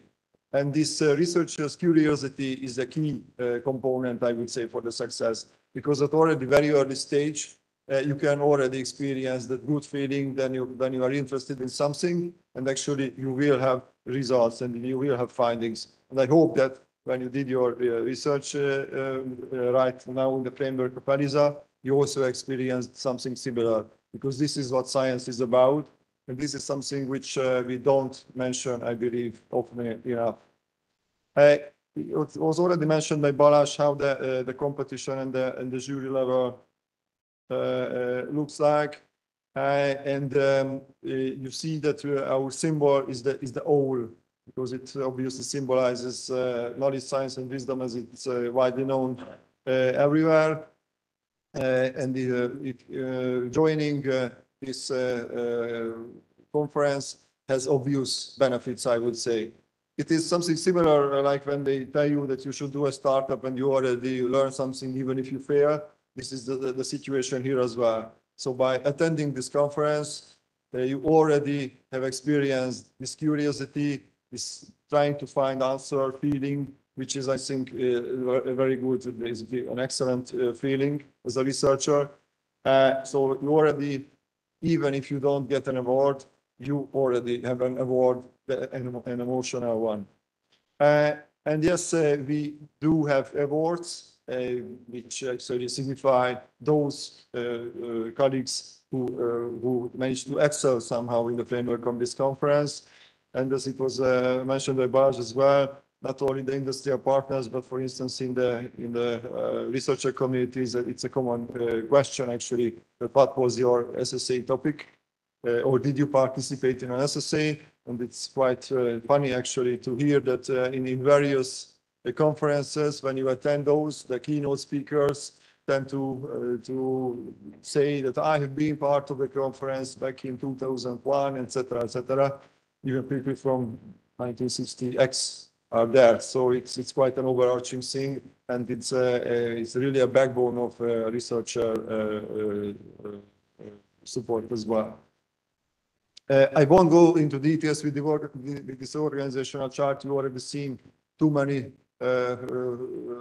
graphs, I believe, by now, or figures. The key message here is the one with the red, that the SSA forms a critical mass of Hungarian researcher students. So you will immediately see the figures. This movement, basically, or these societies involve the excellent students, again, in a critical mass and not in a fragmented way. So again, if we look forward and we believe that ELISA, for instance, can be scaled up to a much greater level, basically, by involving many more universities and many more students, then it can be, again, a backbone of the researchers' the future at European level, actually. We have different sections than those here. You see here the scientific disciplines. Doesn't matter that you can't read the ones in the left because they are in Hungarian, but we have nice pictographics. Actually, you see these are translated to English. Basically, everybody can find his or her respective scientific field, where it's also important that the evaluation criteria are matched to that of the need of certain section. So here's an example, for instance, in the informatics section. For the purpose of this ELISA conference, the method was used as a sort of a common denominator, which is used in Hungary as well. So the method which is used here is a proven and tried method, and you will undergo in this as well. And it's also very important that the criteria differ because they somehow should address the different needs of the different scientific disciplines as well. So just to put this into perspective, and you can multiply these numbers at European levels as well. In Hungary, we have somewhat more than 250,000 higher education students, basically. Among those, we have 14,000 who presented, actually, at institutional level, so which Balázs was talking about. Among these people who presented at institutional level, at the national level conference, about 5,000 are presenting. And among those people, some 2,000 actually get some kind of award, and only somewhat more than 500 of them gets the first place for presenting at the conference. And you see here the percentages as well. So these first places, for instance, mean that among the all students in Hungary in higher education, 0.2% gets the first place, which could be quite disheartening, actually. But if you calculate this a bit, which is, again, a very nice exercise before lunch, but those who attend, actually, at national level, you will see that almost half of them get some kind of award. So it's the participation is, although I mentioned the emotional factor, we always try to make sure that some reward is being given to those who excel actually in their presentation, either first, second, or third place, or there are even special prizes. And we also have obviously awards for those who excel beyond those who were first place students.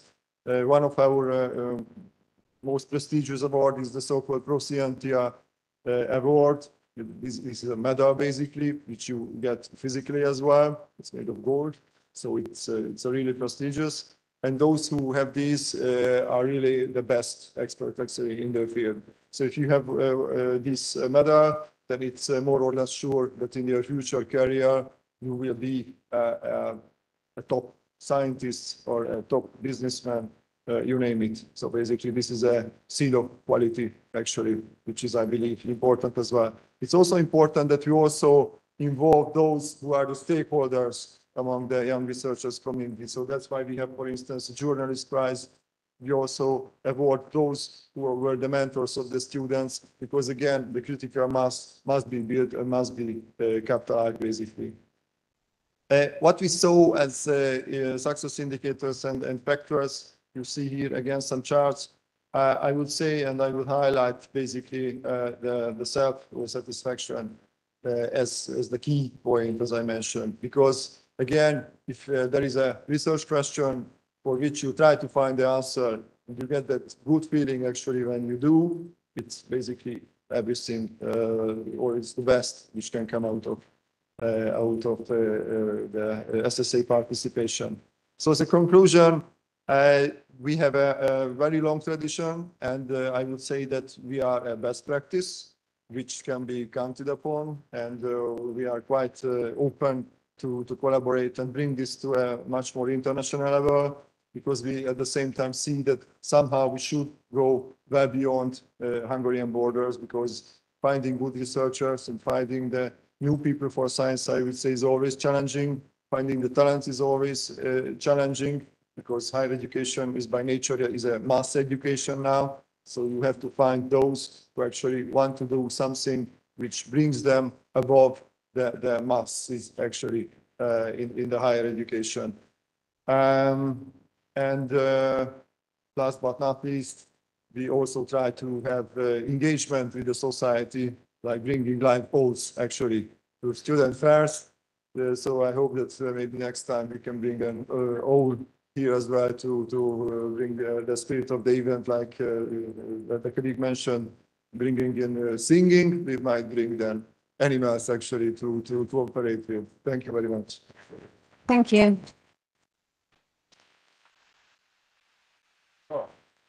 Okay. So sorry, and I almost forgot, yes, that I also have to formally open the conference. And without further ado, I hereby confirm the conference is open.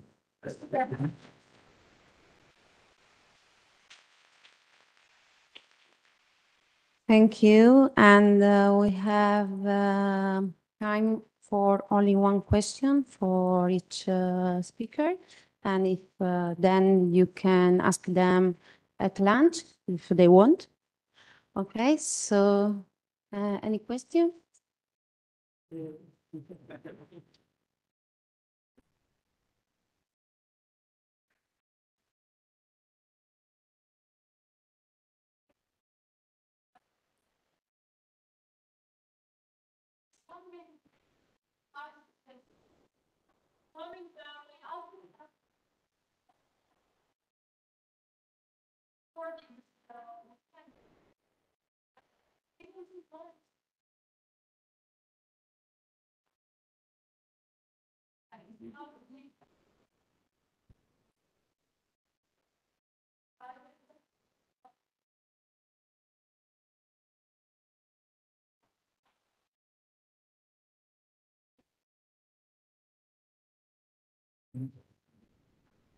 Yes, actually, we have a dedicated monitoring system for those who have the Proficiency Award. They also have a society, actually, a dedicated society. So we know them exactly what they are doing. And I mentioned that they are among basically the most successful scientists or businessmen in Hungary.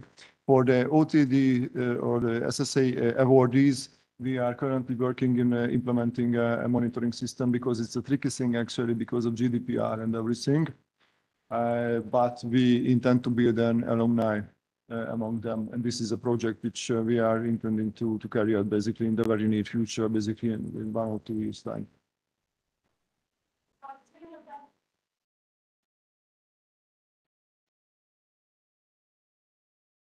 Well, I would say no, we don't have a policy towards. What we see is roughly a 50-50%, and it depends on scientific branches. For instance, in physical sciences, it's more for males, like in the other parts of science. But for instance, in biology or education, it's more for the females. So that's why I say that on an average, it's a 50-50%. If I may make a comment in this respect, by the way, I also said that Sant'Anna is a president of the University Committee for Wellness, Inclusion and Against Discrimination. It is named the Comitato Unico di Garanzia in Italian. So we are very attentive in this and also disseminating some of our actions within the EELISA network and discussing together. Let me remark that as an example, in biomedical engineering field, we have very good balance. As you have seen from the pictures I've shown and also the composition, not only of my team, and several teams, there is a very good balance, not only in Sant'Anna, this is in general international. So I fully agree with you that it depends on the scientific branches. Clearly, we have to act so that biomedicine, bioengineering is not the exception within STEM, but to allow a proper balance in several disciplines. As an example, in ELISA in Occorre, I collaborate with Professor Simona Gallerani. She is an associate professor in physics at Scuola Normale Superiore. And I think probably the presence of female scientists probably is much lower in the field of physics. But recently, Scuola Normale Superiore recruited a full professor in computer science that is a female and so on. So, I mean, we have to discuss it in a fully integrated framework so that we can break the barriers of specific disciplines. Maybe we can also promote some prizes and awards to stimulate a better gender balance in STEM fields within ELISA. So, let's discuss all this if you would like to. Thank you.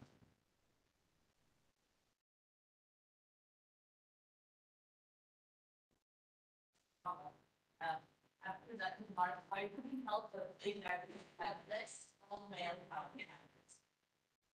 This is true. Let's say that the chairperson today was female, so we have a good point.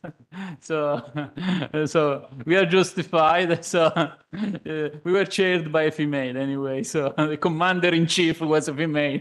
Anyway, you're right. There is a rule, no panel without the gender balance. So it's very important. A question? No? Thank you very much for attending this session. Thank you to the speakers. And we have information about the event. Thank you, because I wanted to make an important announcement because today coffee break and lunches are prepared from Catering del Cuore, which is part of the ELISA Association, which is a non-profit organization which employs people with disabilities to create a shared space and opportunities for socializing and towards social integration.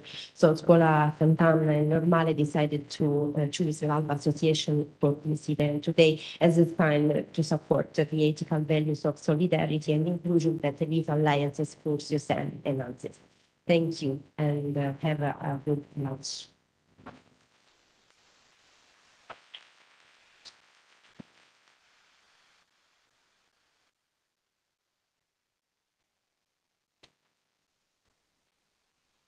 Mm-hmm.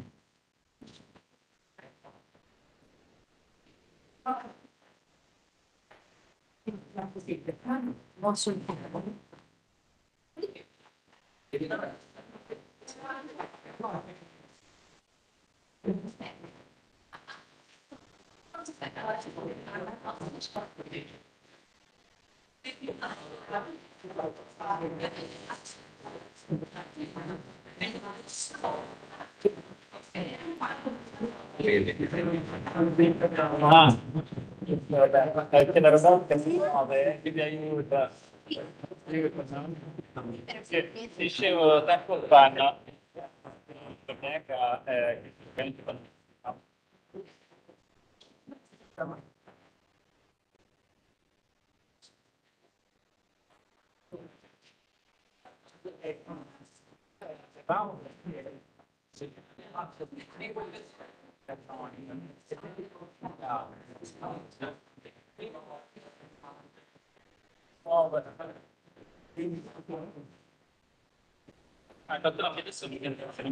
Adesso ho citato